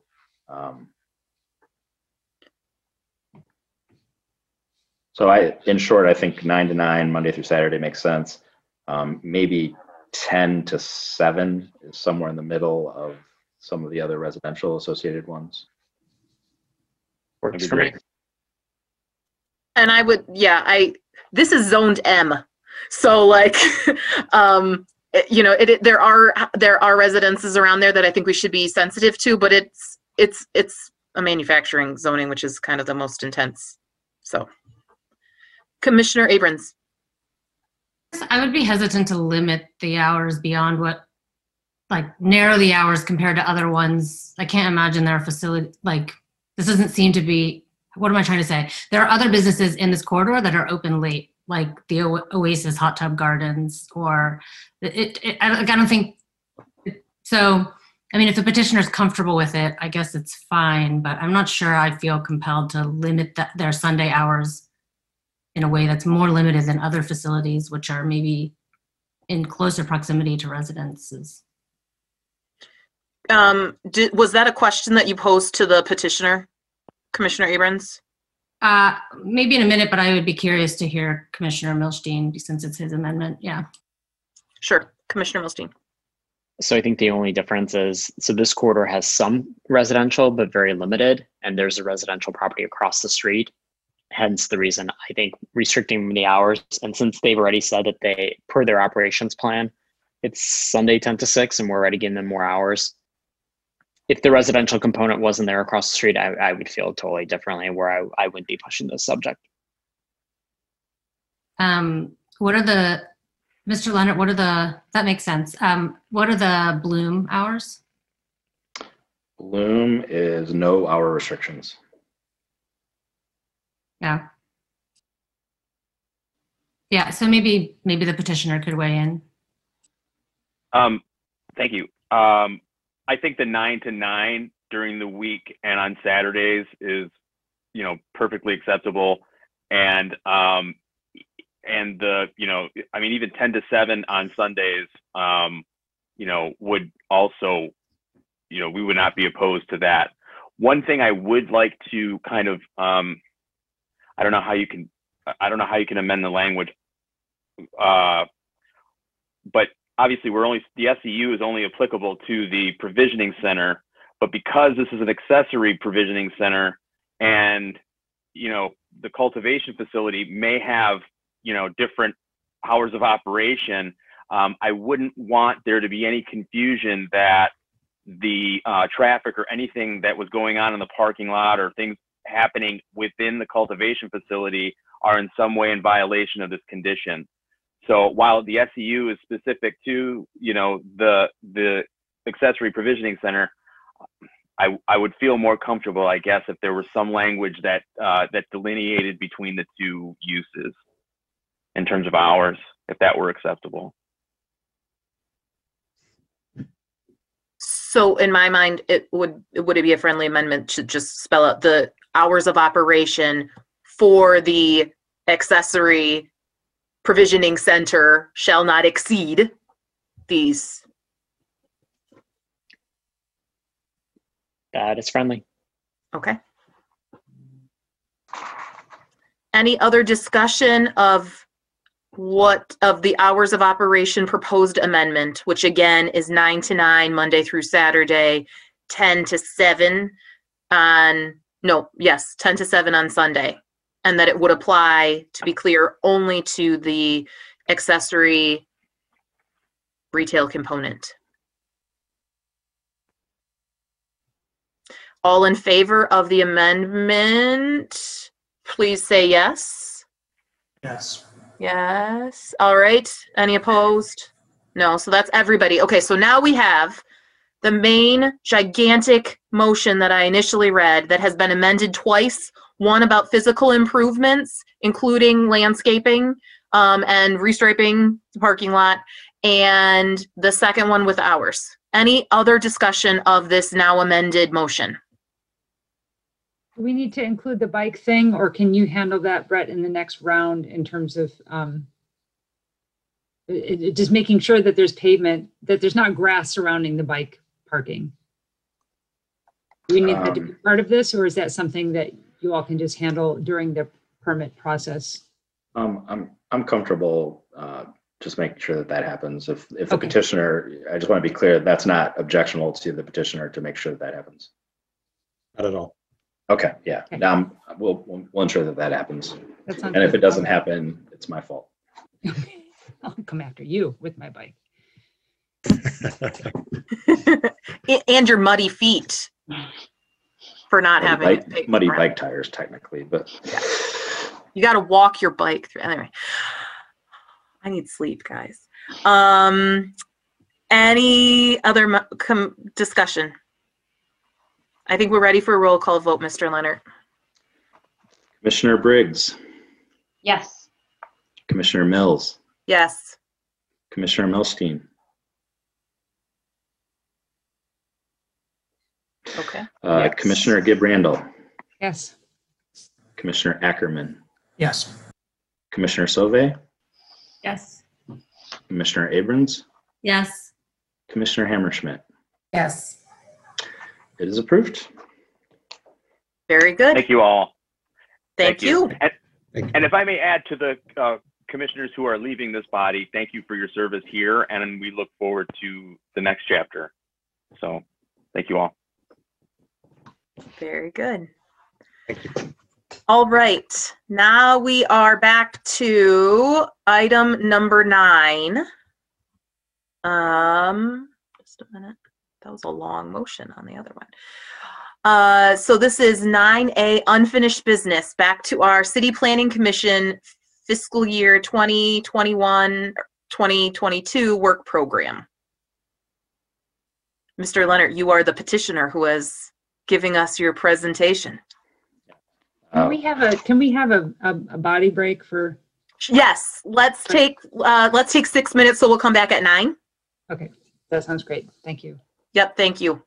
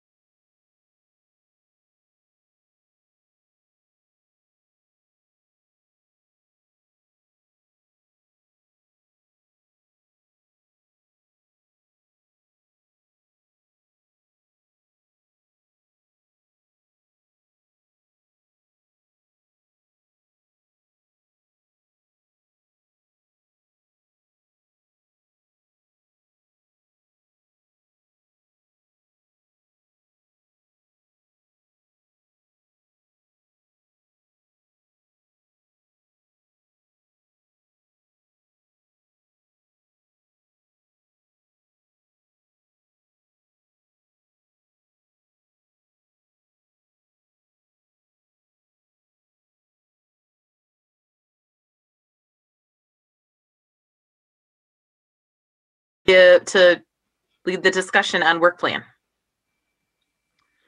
Yes. As part of your regular function, the bylaws direct us to work on a work program. The goal is to obviously establish our priorities, and it helps me to understand how I should be thinking about the resources for myself and my team to help support your priorities as the Planning Commission. I would say that while I am proud of the volume of accomplishment that has happened over the last couple of years, I'll be the first to admit sometimes the work program falls down the bottom of the list as we're sort of wrestling with emerging issues or emerging directions, you name it. But nonetheless, I still think it's a valuable tool. Even if we don't get it all done, I think it still keeps me and the Planning Commission honest as to the things that resonate as important and of a high value for us as a community to be working on. And so when I first presented the draft of this to you, it was coming, I think, at like 11:30 after a particularly long meeting, and we postponed it. And at that time, I must have been sort of channeling what was going to occur, because the recommendation at that time was like, there's a lot of stuff in here and I need you guys to cut half of it out.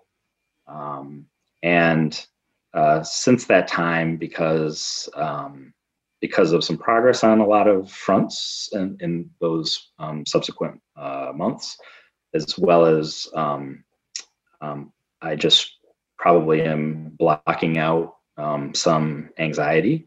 I'm not proposing that now, and in fact, I've added a couple of things to your proposed work plan. So generally, I've shared this with the packet and with you in advance. I'm just going to sort of go over what I'm proposing, and then we can jump into it. The first segment of the proposed work plan is what I'm calling projects. This would be both master plan type projects as well as other projects that aren't really ordinance related. And there's 3 projects proposed on here. One is the capital improvements plan. This is an annual function that the Planning Commission undertakes. We recently had a work session about the sort of next phase of that work and how it's been restructured a little bit. The fabulous Deb Goslin always is a great steward of that process for the city. Master planning update, I've shifted this a little bit. Obviously, we went through, and some of the planning commissioners were involved in this process. We had gone through an RFP process, solicited consultant proposals to really tackle our master plan on a holistic level. That is, absolutely not starting over, but a comprehensive community visioning, analysis of our master plan, and really a comprehensive update of our master plan land use documents. Unfortunately, through a lot of hard work from commissioners, from other city staff, from some citizens that joined us on that journey, ultimately that was indefinitely postponed, a large part in part to the sort of uncertain financial situation of the city in this time of pandemic.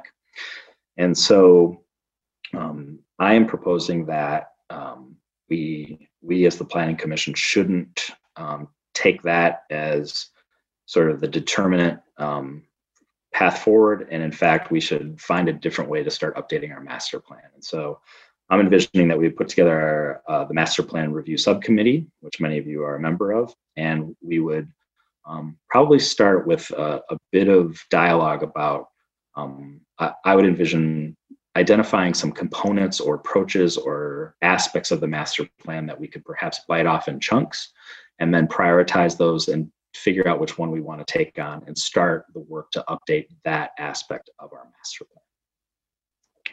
Then I've added a new project, and I want to be clear that I don't envision this as part of a master plan, but I'm proposing that we start a conversation with our community about single family zoning.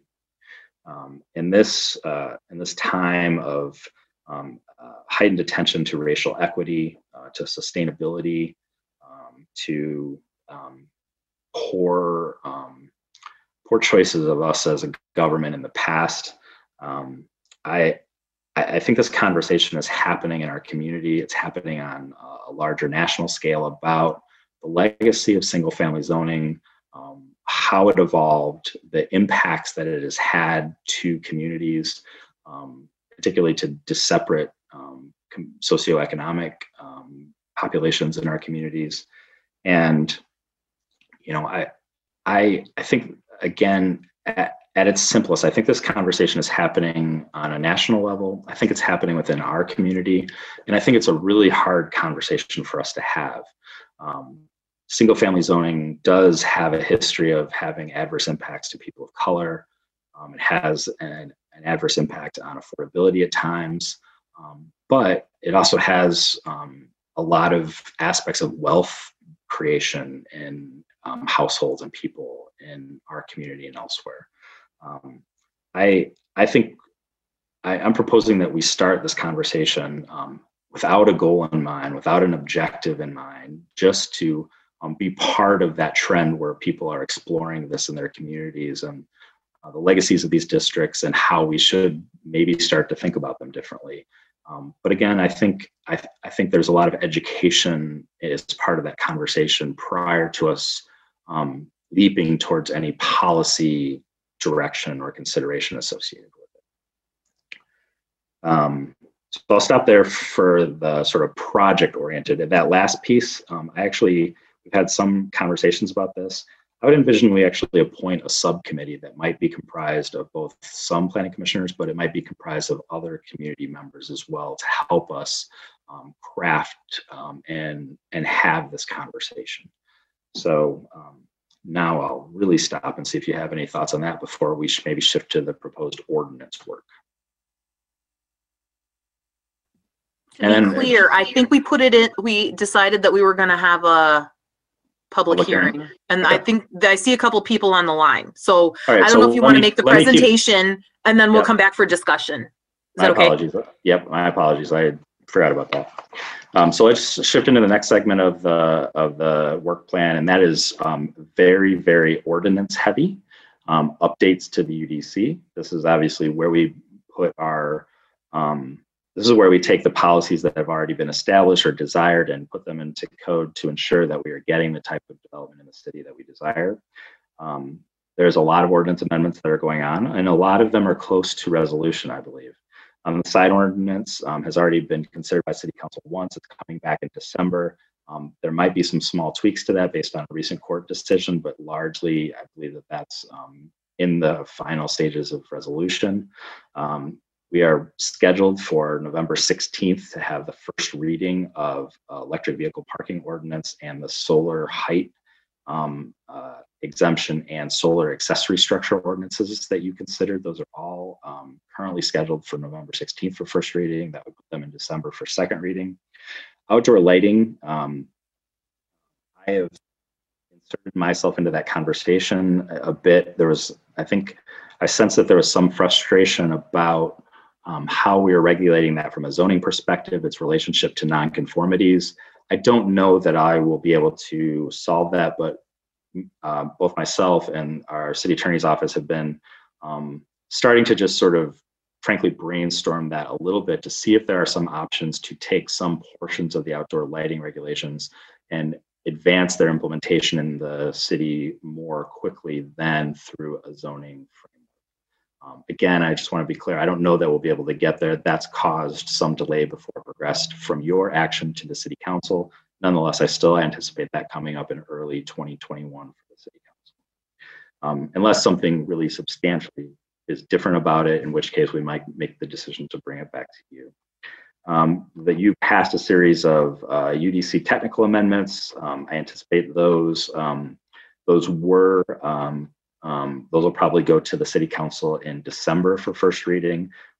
While they're largely ready to go, I think I appreciate the feedback that I've got from the administrator and my boss that maybe I was just putting too much on one agenda and it wouldn't hurt to let people go to bed once in a while. Then we also have on November 16th, the proposed floodplain overlay zoning district, which would be a second reading in December. You'll recall that we've made good progress, we believe, on proposed plan project modifications. Alexis is working on some final tweaks to those. So all of those, in addition to two city council directed amendments that are underway. One is recommendations on the C1A and C1AR zoning districts, and the other one is site plan review thresholds. I anticipate making some progress on the C1A and C1AR, presenting some potential language for your consideration by the end of this calendar year. I don't think it'll be resolved by the end of the calendar year, but we'll provide an update to the City Council of that progress at that time. Site plan review thresholds, I definitely don't anticipate presenting any language for ordinance amendments to either you or the City Council by the end of the calendar year, but rather working with the Planning Commission to adopt some direction to move forward in that regard in response to that City Council direction. That is the review of site plan thresholds for small or modest projects to maybe facilitate them, make them a little easier. Transit-oriented development has started and then stopped.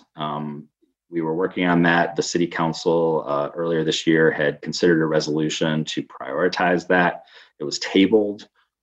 Based on that, frankly, I just made sort of the resource decision that I didn't want to put a lot of time into that if there didn't seem to be widespread support for it. I think that there's probably, I think that ordinance is going to be, I think it's going to be reconsidered. The appropriateness to take that up as a priority, given how it relates to so many of the city's climate change goals, particularly. And then parking standards is something that I keep presenting to you, and I think it's time that I actually do it for you. And a new one is accessory buildings and structures. Accessory buildings and structures, I think our ordinance is currently quite convoluted in how they are regulated. And you have to go to actually several different places in our ordinance to understand the regulations for things like garages or flagpoles or pools or play structures, you name it. And I think that our ordinance should not only be more clear from, frankly, selfishly, a way for us to be able to efficiently administer it, but it should be a lot more easy and clear for the public to understand what they can and they cannot do on their properties. And right now it's a little complicated. Those are all of my proposed work plan items. I'm framing this actually as potentially a 2-year work plan, actually. But I'm sort of thinking it, I was starting to think about it a little bit like the capital improvements plan, where maybe every other year we sort of really throw it out the window and just open brainstorm, but then maybe we sort of commit to these over a multi-year period to really try and make some progress on them. So with that, maybe we can shift to looking, unless you have any questions prior to that. Thank you very much. I have comments, which are all complimentary, but I'll wait until after public hearing. This is an opportunity for persons to speak for up to 3 minutes about the proposed work plan. Public comment may be made by calling 877-853-5247 and then entering meeting ID 986-8779-4536. City staff will select callers that have digitally raised their hand. You do that by pressing *9, and Mr. Leonard will call on you by the last 3 digits of your phone number.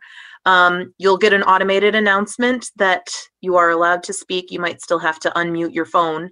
But when you do that, please move to a quiet area and mute any other background noise so that we can hear you clearly. And please do state your name and address at the beginning of your comments. Again, folks on the line, if you would like to provide a public comment about the work plan, you can raise your hand by pressing *9.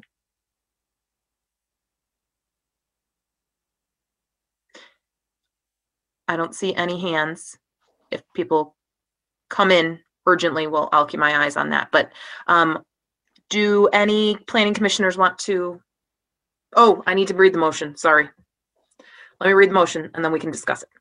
The motion is the Ann Arbor City Planning Commission hereby adopts the City Planning Commission fiscal year 2021-2022 work plan. Moved by Commissioner Sauvé, seconded by Commissioner Milstein. Now we can discuss it.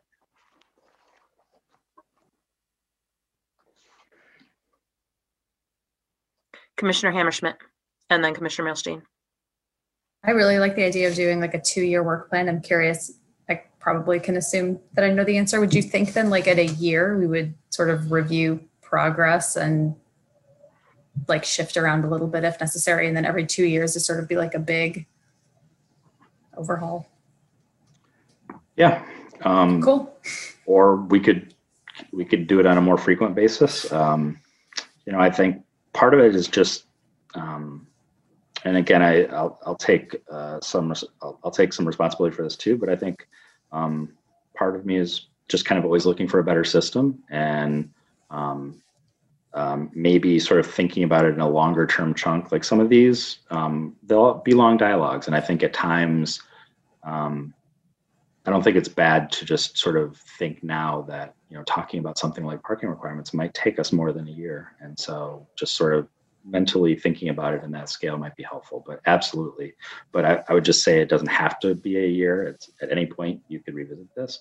But I think this is an effective way that we can communicate to the public, to elected officials, to other boards and commissions, our priorities as a body.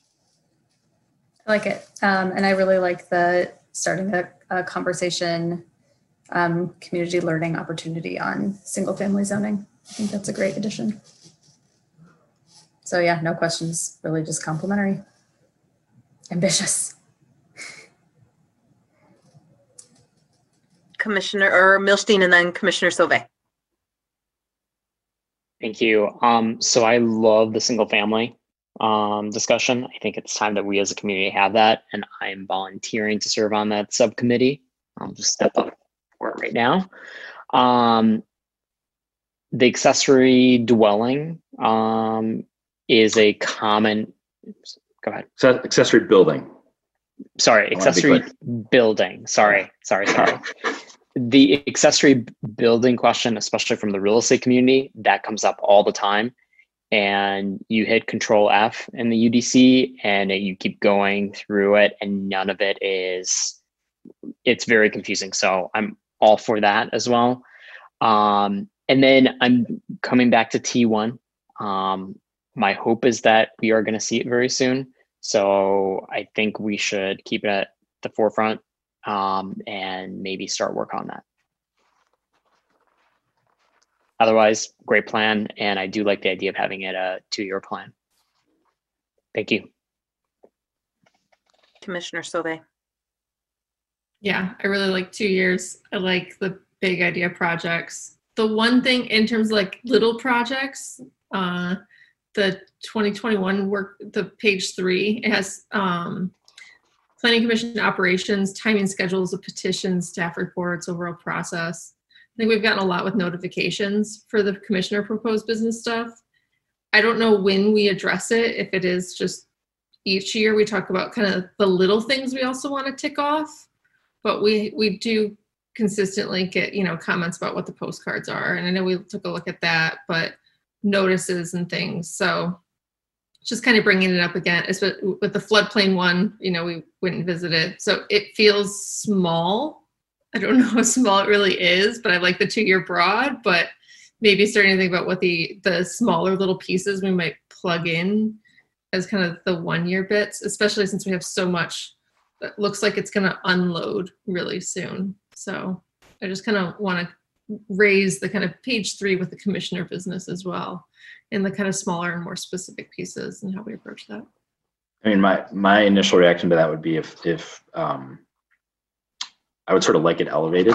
Maybe that is another project. We might recognize that maybe it doesn't feel as big as some of the other projects, but part of the reason of putting that there is I want to acknowledge. I mean, I think some of these things drive the priorities that are already there to an extent, but I want to be faithful to these thoughts and not lose sight of them. And I think your observation is great. If we've brought it up a couple times, if that's an aspiration, I would say let's add it to the plan, and we just got to figure out a way to incorporate that.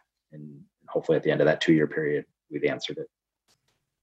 Okay. Yeah, and kind of what I'm raising is maybe it doesn't like pop up right now, but as things clear, if we have like a checkpoint at 1 year or every 6 months at a working session, we just kind of look and say, all right, how much progress have we gone? Are there kind of little things we can add? Because we also don't know what kind of council we're going to have and what kind of tasks they are going to allot us that might be different, heavier or lighter than the previous council. So I'm not sure how we gauge plugging those things in and holding space for both of them. So I just kind of bring it up as a talking point. Commissioner Abrams. I have a question that's just a little bit about, I guess, staffing is what I'd call it, even though we're not staff. Because like I'm very, very excited and in support of the single family zoning community conversation and project. I also wish I could be on that subcommittee, but I think I'm probably committed out. But I also remember that when we did talk about committees, it seemed like we were digging deep to staff to like populate the committees. And my impression now is that we're going to be at least one more commissioner short. I just wondered, is there any update about new commissioners joining the body in the near future? Yeah, my understanding is that the mayor has 2 potential candidates, citizen reps, that he's going to be nominating. And then I would anticipate once the new council is seated, the 16th is their first meeting, the November 16th. But I would anticipate probably within the first Commissioner Briggs or Ackerman might know this better, but I'm guessing within the first 2 months, there will probably be some progress on the council appointments to the various boards and commissions. So I am thinking that there might be a brief period where our numbers are lower, but I don't think it's going to be long till we're back to a full commission. Okay, great.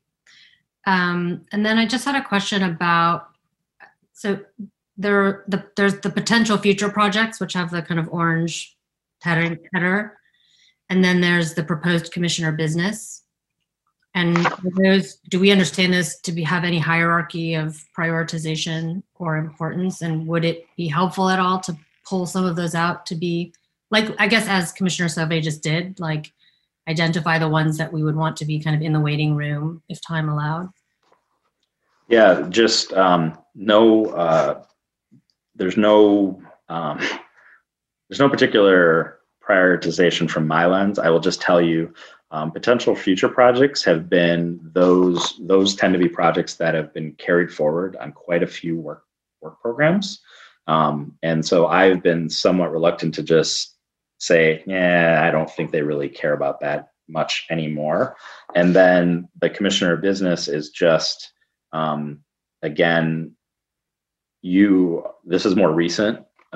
Oftentimes in the course of a meeting, this is all commissioner proposed business items, and I take those seriously. I can't, as you know, I can't always jump into a long process on each of those, but my goal is to, at a minimum, memorialize them to make sure that, well, like if we take on transit zoning, that might hit a lot of those goals on some level. But on the flip side, yeah, you might decide that yellow table, let's just scratch it and start over. And a long way of saying, I don't see them as different priorities. They've just come to this document as sort of a potential future laundry list, and they came from 2 different sources. And do you, excuse me, would it be helpful to you for us to provide any clarification about those 2 lists, or are you okay having them as they are? They don't, I don't care that they're there. I think that, but my message to you is I'll probably not be spending a lot of time trying to advance those. Mm-hmm. I'm just sort of presenting them to you as I heard you in some cases, or I heard previous commissions in some cases, but for now, these are the places where I'm going to try to put my energies to advance ordinance or policy change. Okay, thanks. Commissioner Briggs. Yeah, regarding the city council sort of appointment. My understanding is those commission appointments usually happen by early December. So I think that might be the likely timeframe when a new appointment would come from City Council. And then one thing with regards to that, in terms of, I agree, there's kind of been seems like it's been challenging. I don't think the ZBA position is there anybody serving on the ZBA right now from Planning Commission? No, the ZBA is full, but there's no Planning Commission and ZBA appointment. Exactly. So that was one of the open ones. Council recently put together a new committee or group, the Center of the City Task Force, or not a task force, but anyway, but it has a seat for a representative from Parks Commission as well as from Planning Commission. And so it might be useful for Planning Commission at some point if that is a challenging seat to fill, to provide, I would think, maybe provide some feedback on that. And then just to the work plan, I think it sounds great. I think there's going to be a lot of interest in sort of development issues. It's good to see, sort of figure out what sort of parts of the master plan process can move forward. Maybe the visioning process in terms of community values and vision might be one piece. I know also one of the debates that has happened this last year around TOD was the complaint of, when we still thought the master plan process was going to begin, was, well, how could you possibly start thinking about a transit-oriented development district before you've started the master plan update? And so, we've talked about the fact that that piece is actually embedded. This is master planning process and isn't really just starting from nowhere. It's actually been a part of our pre-existing documents, and that was supposed to be part of the master plan update anyway, was to sort of identify where some of those, where there's a lot of history on certain ideas. And so, especially on something like TOD, it might be really useful to have some of that documented as to, how many different layers of our plan that's been in already, and some other guiding principles that some other pieces as well. Okay. With regard to single family zoning, I think that is also something that's been particularly controversial for the community. So it's great to have that conversation being brought up. I think there's going to be a lot of concern from the community and skepticism from certain parts of the community that this isn't just educational, it's leading somewhere. And so I think having addressing that concern up front will be important in terms and thinking through exactly what does this process look like in terms of, obviously, I think there are a lot of misconceptions around why those processes have happened in other communities, what sort of outcomes they've led to, what the history of Ann Arbor actually looks like, what the implications have been in our own community. So I think it's great that we're having those conversations, and actually think that right now is probably one of the, there may be some benefits to COVID in doing it now, because any of those conversations happened sooner rather than later, there would automatically be presentations that are online that could be recorded, that could be then saved, and people might be able to watch them later if there's another subsequent conversation about, okay, well, maybe this, maybe there are some ordinance changes that we want to pursue, but then we would have this sort of repository of educational pieces that are already existing around it. So I think that might be great. Kit McCullough is somebody that might be, if not somebody for the working group. I don't want to volunteer her because that would be, she would be surprised, but I know she might be a good person, at least for a presentation. She came to a Fifth Old West Side meeting at one point and gave a really compelling sort of presentation on it. So I can imagine might be a good speaker, but I can imagine she also has interest at a level that she might be interested in being a part of the working group. She's at the University of Michigan School of Art and of Architecture and Urban Planning. So comes with a lot of credentials as well. So, my thoughts. If I could just, I really appreciate the feedback on this idea. I think that I hear and I embrace what you're talking about being really, I think that this conversation is going to be really important to sort of establish what our goals are and how we envision it to happen. I think separating it from any policy development is going to be really helpful to that goal. But at the same time, I think I want to be honest that, like, part of the reason to have the conversation is that in the future we may want to consider those policy goals. But I really think that there is a value to just explore the issue first, just learn about it, and I totally agree. I think there's going to be a natural tendency for people to say, then what? And I think that it's going to take some discipline in how we structure that to make sure that we're successful and just for providing a safe space, I think, to have the conversation without jumping to that conclusion. Commissioner Ackerman. Thank you. Just a quick comment on when you're going to get new colleagues also.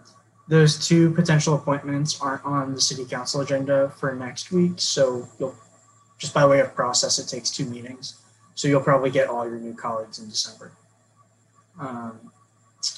And then with respect to the sequencing of a community conversation in public education regarding single family zoning and its interaction with ADU policy, I think that it might be beneficial to sequence with ADUs coming first, and that we have tangible policy recommendations that can happen and are the product of a community conversation, and then engage in the single family, the broader single family dialogue, only in that I think one of the common refrains that I've heard during my tenure about ADUs is that it's an upzoning of single family zoning. And so I think if you have those two conversations at the same time, people connect those dots, whether it's appropriate or not. And it may be more beneficial to just try to get the ADU policies done and then turn your attention to the zoning districts as a whole.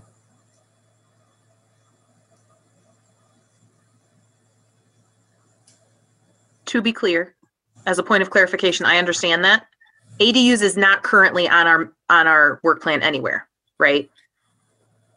Correct. But this is something where this, if I'm remembering all of this right, we did some work in the past on ADUs and it went to city council. In 2018. And nothing happened. And it failed there. Right. Nothing happened. It was voted down. Well, Yeah. So it could be dusting that off. Are you suggesting that we add, Commissioner Ackerman, ADUs back to our list, or because that's not currently on our work plan?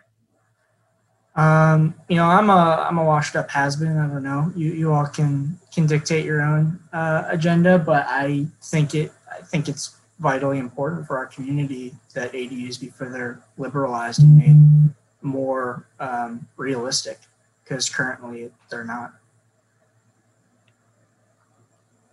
Commissioner Briggs. If I recall correctly, council didn't necessarily entirely kill it. There was a suggestion that more community engagement was needed. So that's. And then it was voted down. Was it actually voted down? Yeah, it was defeated. Okay, I guess I missed that meeting. Okay.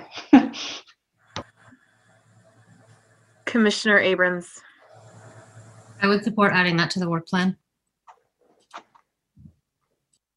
So I guess I want to just make sure I understand. The history of that was council had directed planning commission to look at amendments to the accessory dwelling unit ordinance to maybe further their realization in the city. You went through that process, made recommendations. Ultimately, those were not enacted by the council.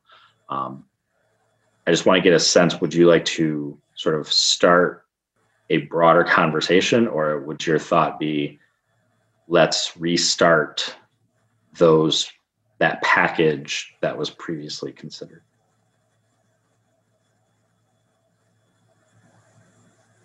Commissioner Gabrandel. Kind of feel like starting the broader conversation, because that's like one of the ways that we may end up getting to, but it feels like it's kind of like a solution before you have the conversation in the first place. That when we have that conversation, it might lead to different strategies or not, or whatever. And that's one possibility of them. But I don't know. I guess that's just how I feel. Is sort of start big and then get more defined in terms of strategies based on that. If it goes in that direction, I don't know if others have thoughts. That's my kind of initial reaction on that. Just the thought that I have, that but maybe I should let the folks who won't be with us next time weigh in on this. Is that makes it really tricky then. What I heard Commissioner Ackerman saying is that if you go into the conversation about single family zoning saying like, given what Commissioner Briggs said, there's not necessarily a policy in mind, but there is a policy that we're looking about it. Like that's where sequencing these things might make sense. But if what Commissioner Abrams, you were just talking about is pulling out what we have and saying looking at it potentially in the next month and saying we still stand by this. Like we put all this work into this 2 years ago and we still stand by it. Like I don't know that is so much work as just us sending it back to council. But Commissioner Ackerman, weigh in, tell me where that's wrong. So no, not where you're wrong at all. Just to build on that, I think, with the ADUs policy we put forward in 2018, we knew these were good ideas in 2017, and then we refined them over the course of 2018 and put them before City Council, which means these are ideas we knew were good for the last 3 years. And if we broaden it to a wider conversation and then focus back in, we're going to wait another 2 years. So that's delaying 5 years, an idea we knew was a good one 3 years ago. I will say though, there will be by the time you all read this legislation again, there will have been 50% turnover on the Planning Commission. So it's likely things might get iterated upon or improved upon with a new set of eyes. But I think they were pretty good. I think we worked really hard on them, and they moved the community forward in making ADUs more realistic. Commissioner Abrams.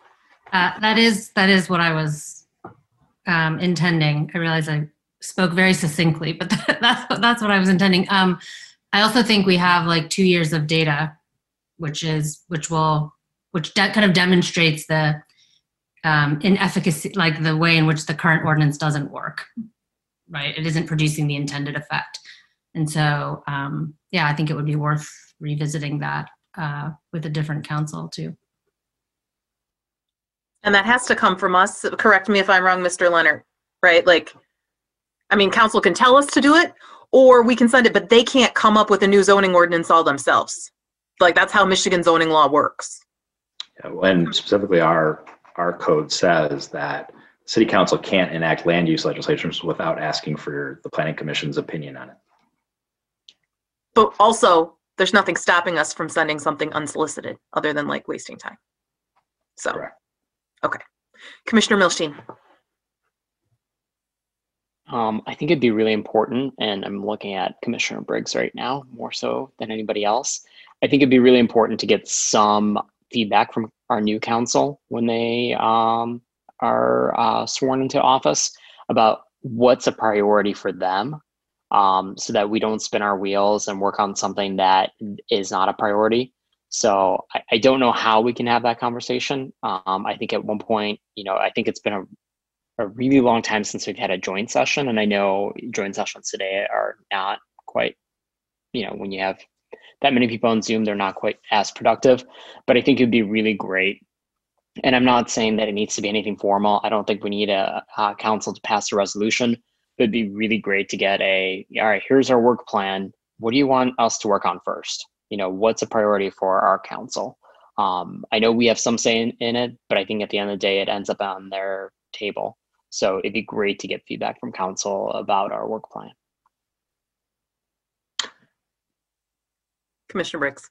Yeah, I think that's a great idea in terms of a joint working session sooner rather than later, I can imagine. I think that there is a lot of interest in different issues, including accessory dwelling units, and thinking about that, having that joint discussion might be useful. It is challenging to do over Zoom. So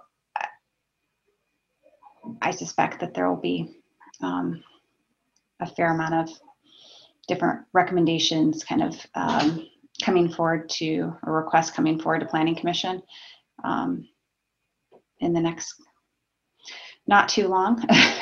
But I think that one piece that is really important to just remember is, even though kind of amongst this body, it feels like these conversations have happened a lot. When you're revisiting a conversation that happened a couple of years ago or 3 years ago, and there's new people in the community, sometimes you have to go a little bit slower and bring back in that community engagement, and have that conversation about, kind of what Commissioner Abrams was saying in terms of, okay, we passed this, what happened with our previous ADU ordinance, and what were our goals? Why did we not, what wasn't realized? Is that something that we still stand behind, and allow the community to kind of have that conversation too? Because I think there's a lot of concerns.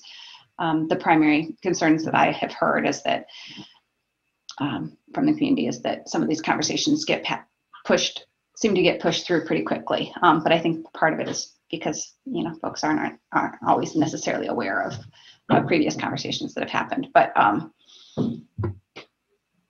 yeah, I think there'll be. Let's leave it at that. Mr. Leonard. Well, I guess I would urge the Planning Commission to think about your priorities. Yes, City Council can direct and suggest, but I guess my initial thought is think about accessory dwelling units, and if you want to add it to your work plan, do you think it's important for us?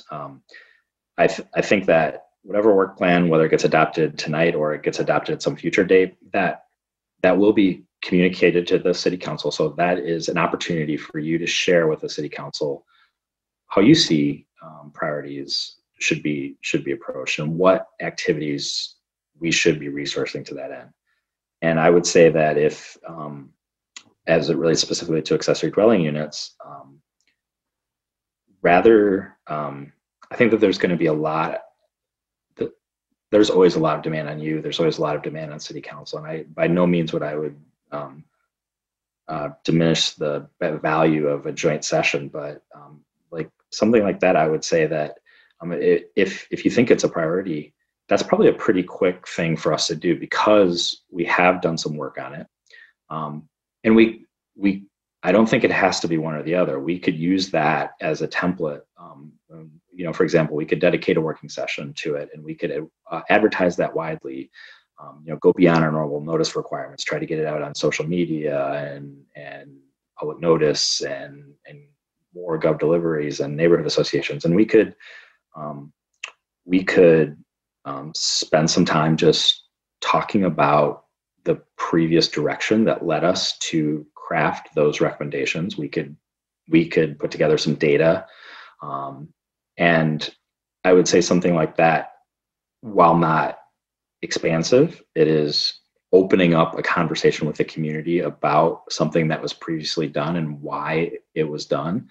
And then from that, you as the Planning Commission, or any feedback you've received at that point from City Council, can take all of that in to decide how you want to respond to that. Do you feel like it's time to go forward as largely it is, or to Commissioner Gibrandal's point, maybe there's new factors that warrant a wider conversation. So I would say, unlike some other things on this work plan, actually, we have the benefit that we've been through it. We've got a sort of like the classic, is it better to sort of brainstorm and draft something, or you put something out there to get solicit a reaction and a conversation about what it says? So, so my recommendation would be, if you feel that this is worthwhile, particularly as Commissioner Ackerman is saying that you believe that it has some value in timing or association with or in a chronology with other work plan items, I would suggest we just put it on our plan and we try to accomplish that. Period. I'll chime in that it seems to me, based on the conversation, that there's already a lot of sunk time in it, and that dusting it off, I honestly don't, things have not changed all that much. I welcome looking at it again, especially with the new commissioners that we have, and potentially, I don't really want to wait too long to get the next, but by the time we actually get around to this, we'll even have more new commissioners on.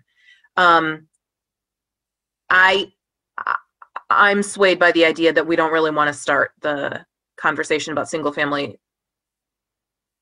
homes, single family neighborhoods, with this hanging out there.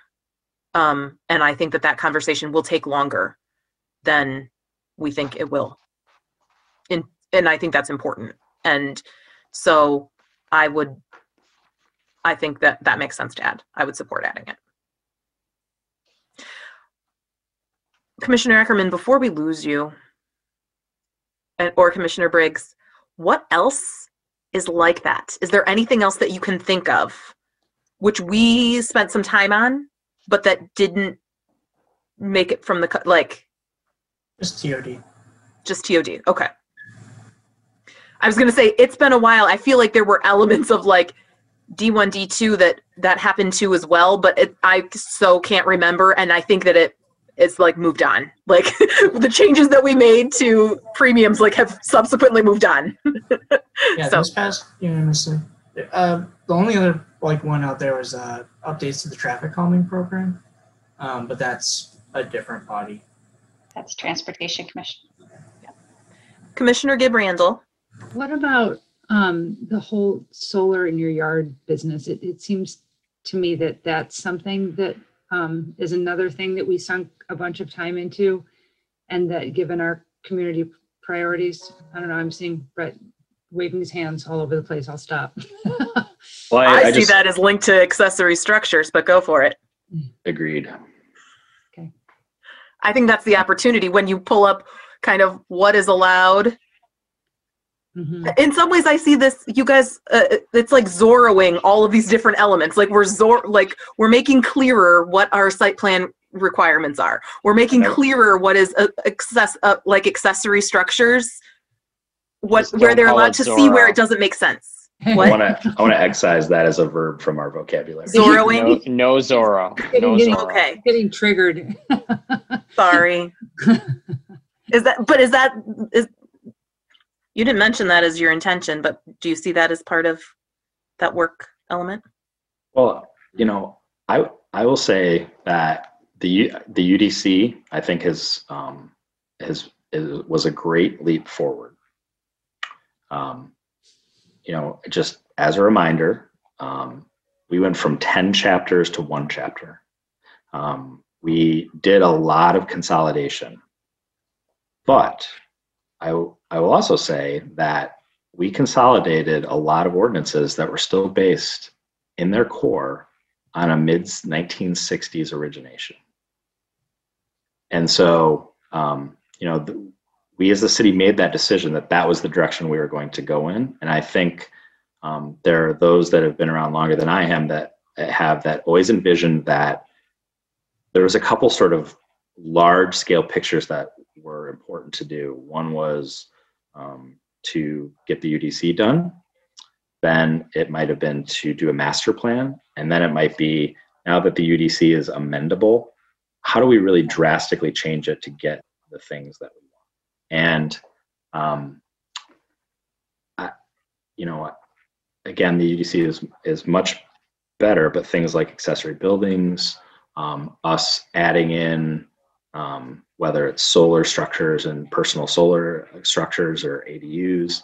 A lot of what we're doing is shoehorning things that we desire now into a framework that it sometimes wasn't set up for that. And so that's where you end up with 3 different places in the ordinance to figure out, if I build a garage, where does it have to be and how tall can it be and what is it exempt from? And so, I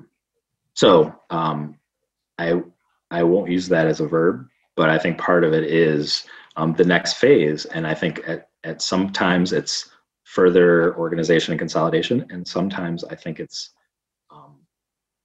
moving on from how we approach something in the past to how we should approach something in the future.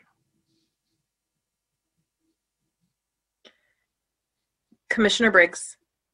You asked if there were any other things that had been brought up from the past. I can't think of anything in terms of how this discussion has gone, in terms of, your suggestion of, bringing it back to a work plan, and others as well. I think that makes sense. I think there's going to be a lot of,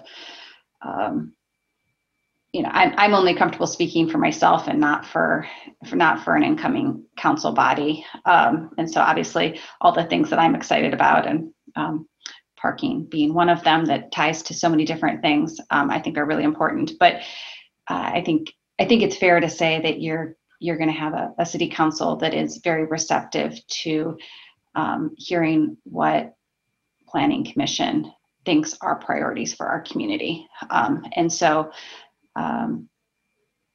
that I'm only cautioning that sometimes it feels like we've had these conversations a lot, and we have, but we've had this conversation, and people aren't always aware that, despite the fact that these are publicly noticed, they're just not really aware that the conversations are happening. So as Mr. Leonard suggested, in terms of, broadcasting something a little bit broader around a working session, I think that makes a lot of sense. If something like ADUs is coming up again, that gives the community an opportunity to be a part of that conversation again, and to understand where it's coming from. So, but I think that there's going to be a lot of interest to think about where Ann Arbor should be headed next. I'll just add in that I think one of the things that Commissioner Abrams brought up before is about our capacity. And with the new staff, or with the new planning commissioners, we'll have to revisit our committee appointments. I don't have that table right in front of me, but I think one of the committees that we staffed up to get ready to do something with was effectively the affordability committee.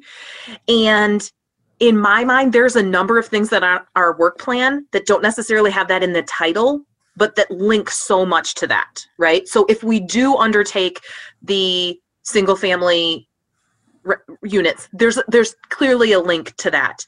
So much of what you're finding in the site plan review threshold for those small and medium projects really is about how expensive. There are elements within the site plan that make those projects expensive. But on those calls, so for those who aren't on ORC to know, there's this committee that is being pulled together, this work group effectively that that council asked staff to man, but they've been doing interviews with each of those committee members before pulling them together. And so some of us on the ORC have been listening in, and things about big projects and the affordability of big projects are also coming up. So I think that all of this stuff is linked. The elements about sustainability, can you afford to do some of the elements of sustainability? These things are all coming together. So I think that actually everything, Brett, I want to, this is the compliment, everything that you've laid out are the things. It's getting to the heart, actually, of the things that we think are really important and continuing. And the master plan conversation that you have, I'm positive that you're going to find things on that will inform the parking discussion. This has been in so many of the past master plans, right? It needs a conversation, but just like TOD is justified in all of the many, many documents that are our master plan, going back and dusting those off and seeing what's still relevant and what's not, I think is going to be super helpful for that. So I'm really excited about this. I like the idea of it being a 2-year work plan. I think that we have to recognize that right now we have in progress the fiscal year 2020 City Council directed amendments. But I think we know that, well, I expect that there are going to be ordinance changes that come out of some of those things that we're going to want to add to our work plan to leapfrog things that we're not anticipating right now. So I want to make sure that you are that's your intention too. And that, as Erica just said, there's probably going to be things that come from fiscal year 2021 City Council directives that are coming too. Is that? To be clear, I think that, and we have done this, we've had to adapt and we've had to juggle and we've had to shift priorities and focus, and we'll have to continue to do that. I will say though, I think that I am interested to see, as we make more progress and actually set more of your priorities as a planning commission, I think that there's a lot of alignment with the items that City Council is concerned about as well. And I speculate at times those directives happen because there's a perception that nothing's happening on those fronts to advance those ideas as quickly as desired. And so whether we get a resolution saying do this or you choose to do that, the benefit to the community is the same. Yeah. Well, I think that the in progress stuff is a testament, and the things that are in progress but soon to be finished is a testament to how much you have helped move us. So thank you and your entire team. If you weren't watching, the thumbs up that we're also here. It sounds to me like from our conversation before, Commissioner Abrams had suggested an amendment. Do you want a formal amendment to add in the accessory dwelling units discussion? That was the one that I picked up on, and then there was a quasi amendment that Commissioner Sauvé included on the process, but we didn't really discuss that one much. So yeah, well, I was about to sort of reflect back what I was hearing. I was hearing to add from the proposed Commissioner Business List the timing, scheduling of petition, staff report, overall process. I envision that a conversation about our citizen participation postcards, the notification, timing of how all of that happens leading up to it landing on your agenda item for discussion. So I was hearing to add that as a project to our proposed work plan. And then I was also hearing let's add accessory dwelling units. I'm actually proposing that we add that as an ordinance. However, as described, I think we will start that with a broader conversation about what are the goals that we are seeking to achieve, and use it more as a template as to, we'll use it as parallel to here's what was considered in the past towards these goals, have that conversation to validate if that still resonates with the community, and then we can decide, do we need to go back and make adjustments, or can we start dusting it off in its largely the same form and moving forward. And I am hearing that it's important that that particular ordinance happens before we undertake that project of conversation about zoning. Sounds good to me.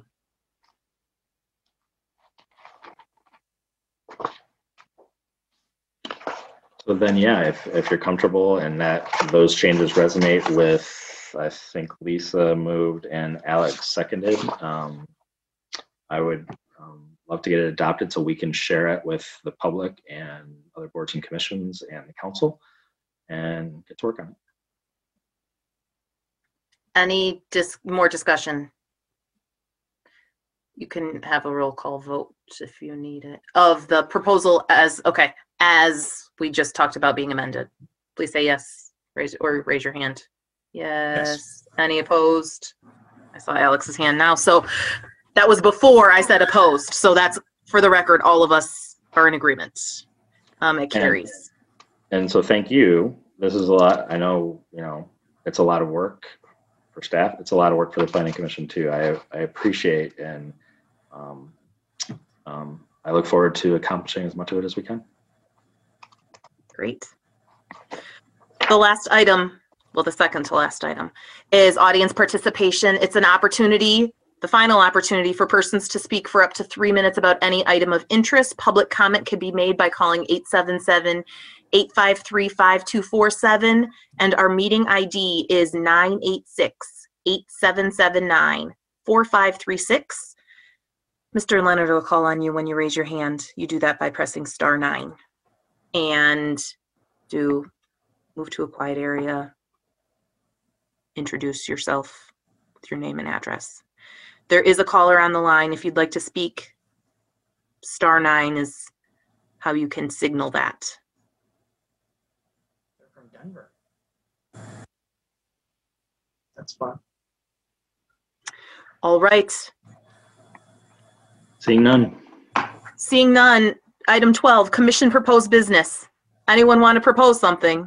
You kind of just had your For opportunity. the next work plan. For the next work plan. Please. All right. Item 12, adjournment. Moved by Commissioner Milstein, seconded by Commissioner Sauvé. All in favor of adjourning, say yes. Yes. Yes. All right. All opposed? None Thank you all. opposed, one abstention. Have a great night. Thank you very much, Commissioner Ackerman and Commissioner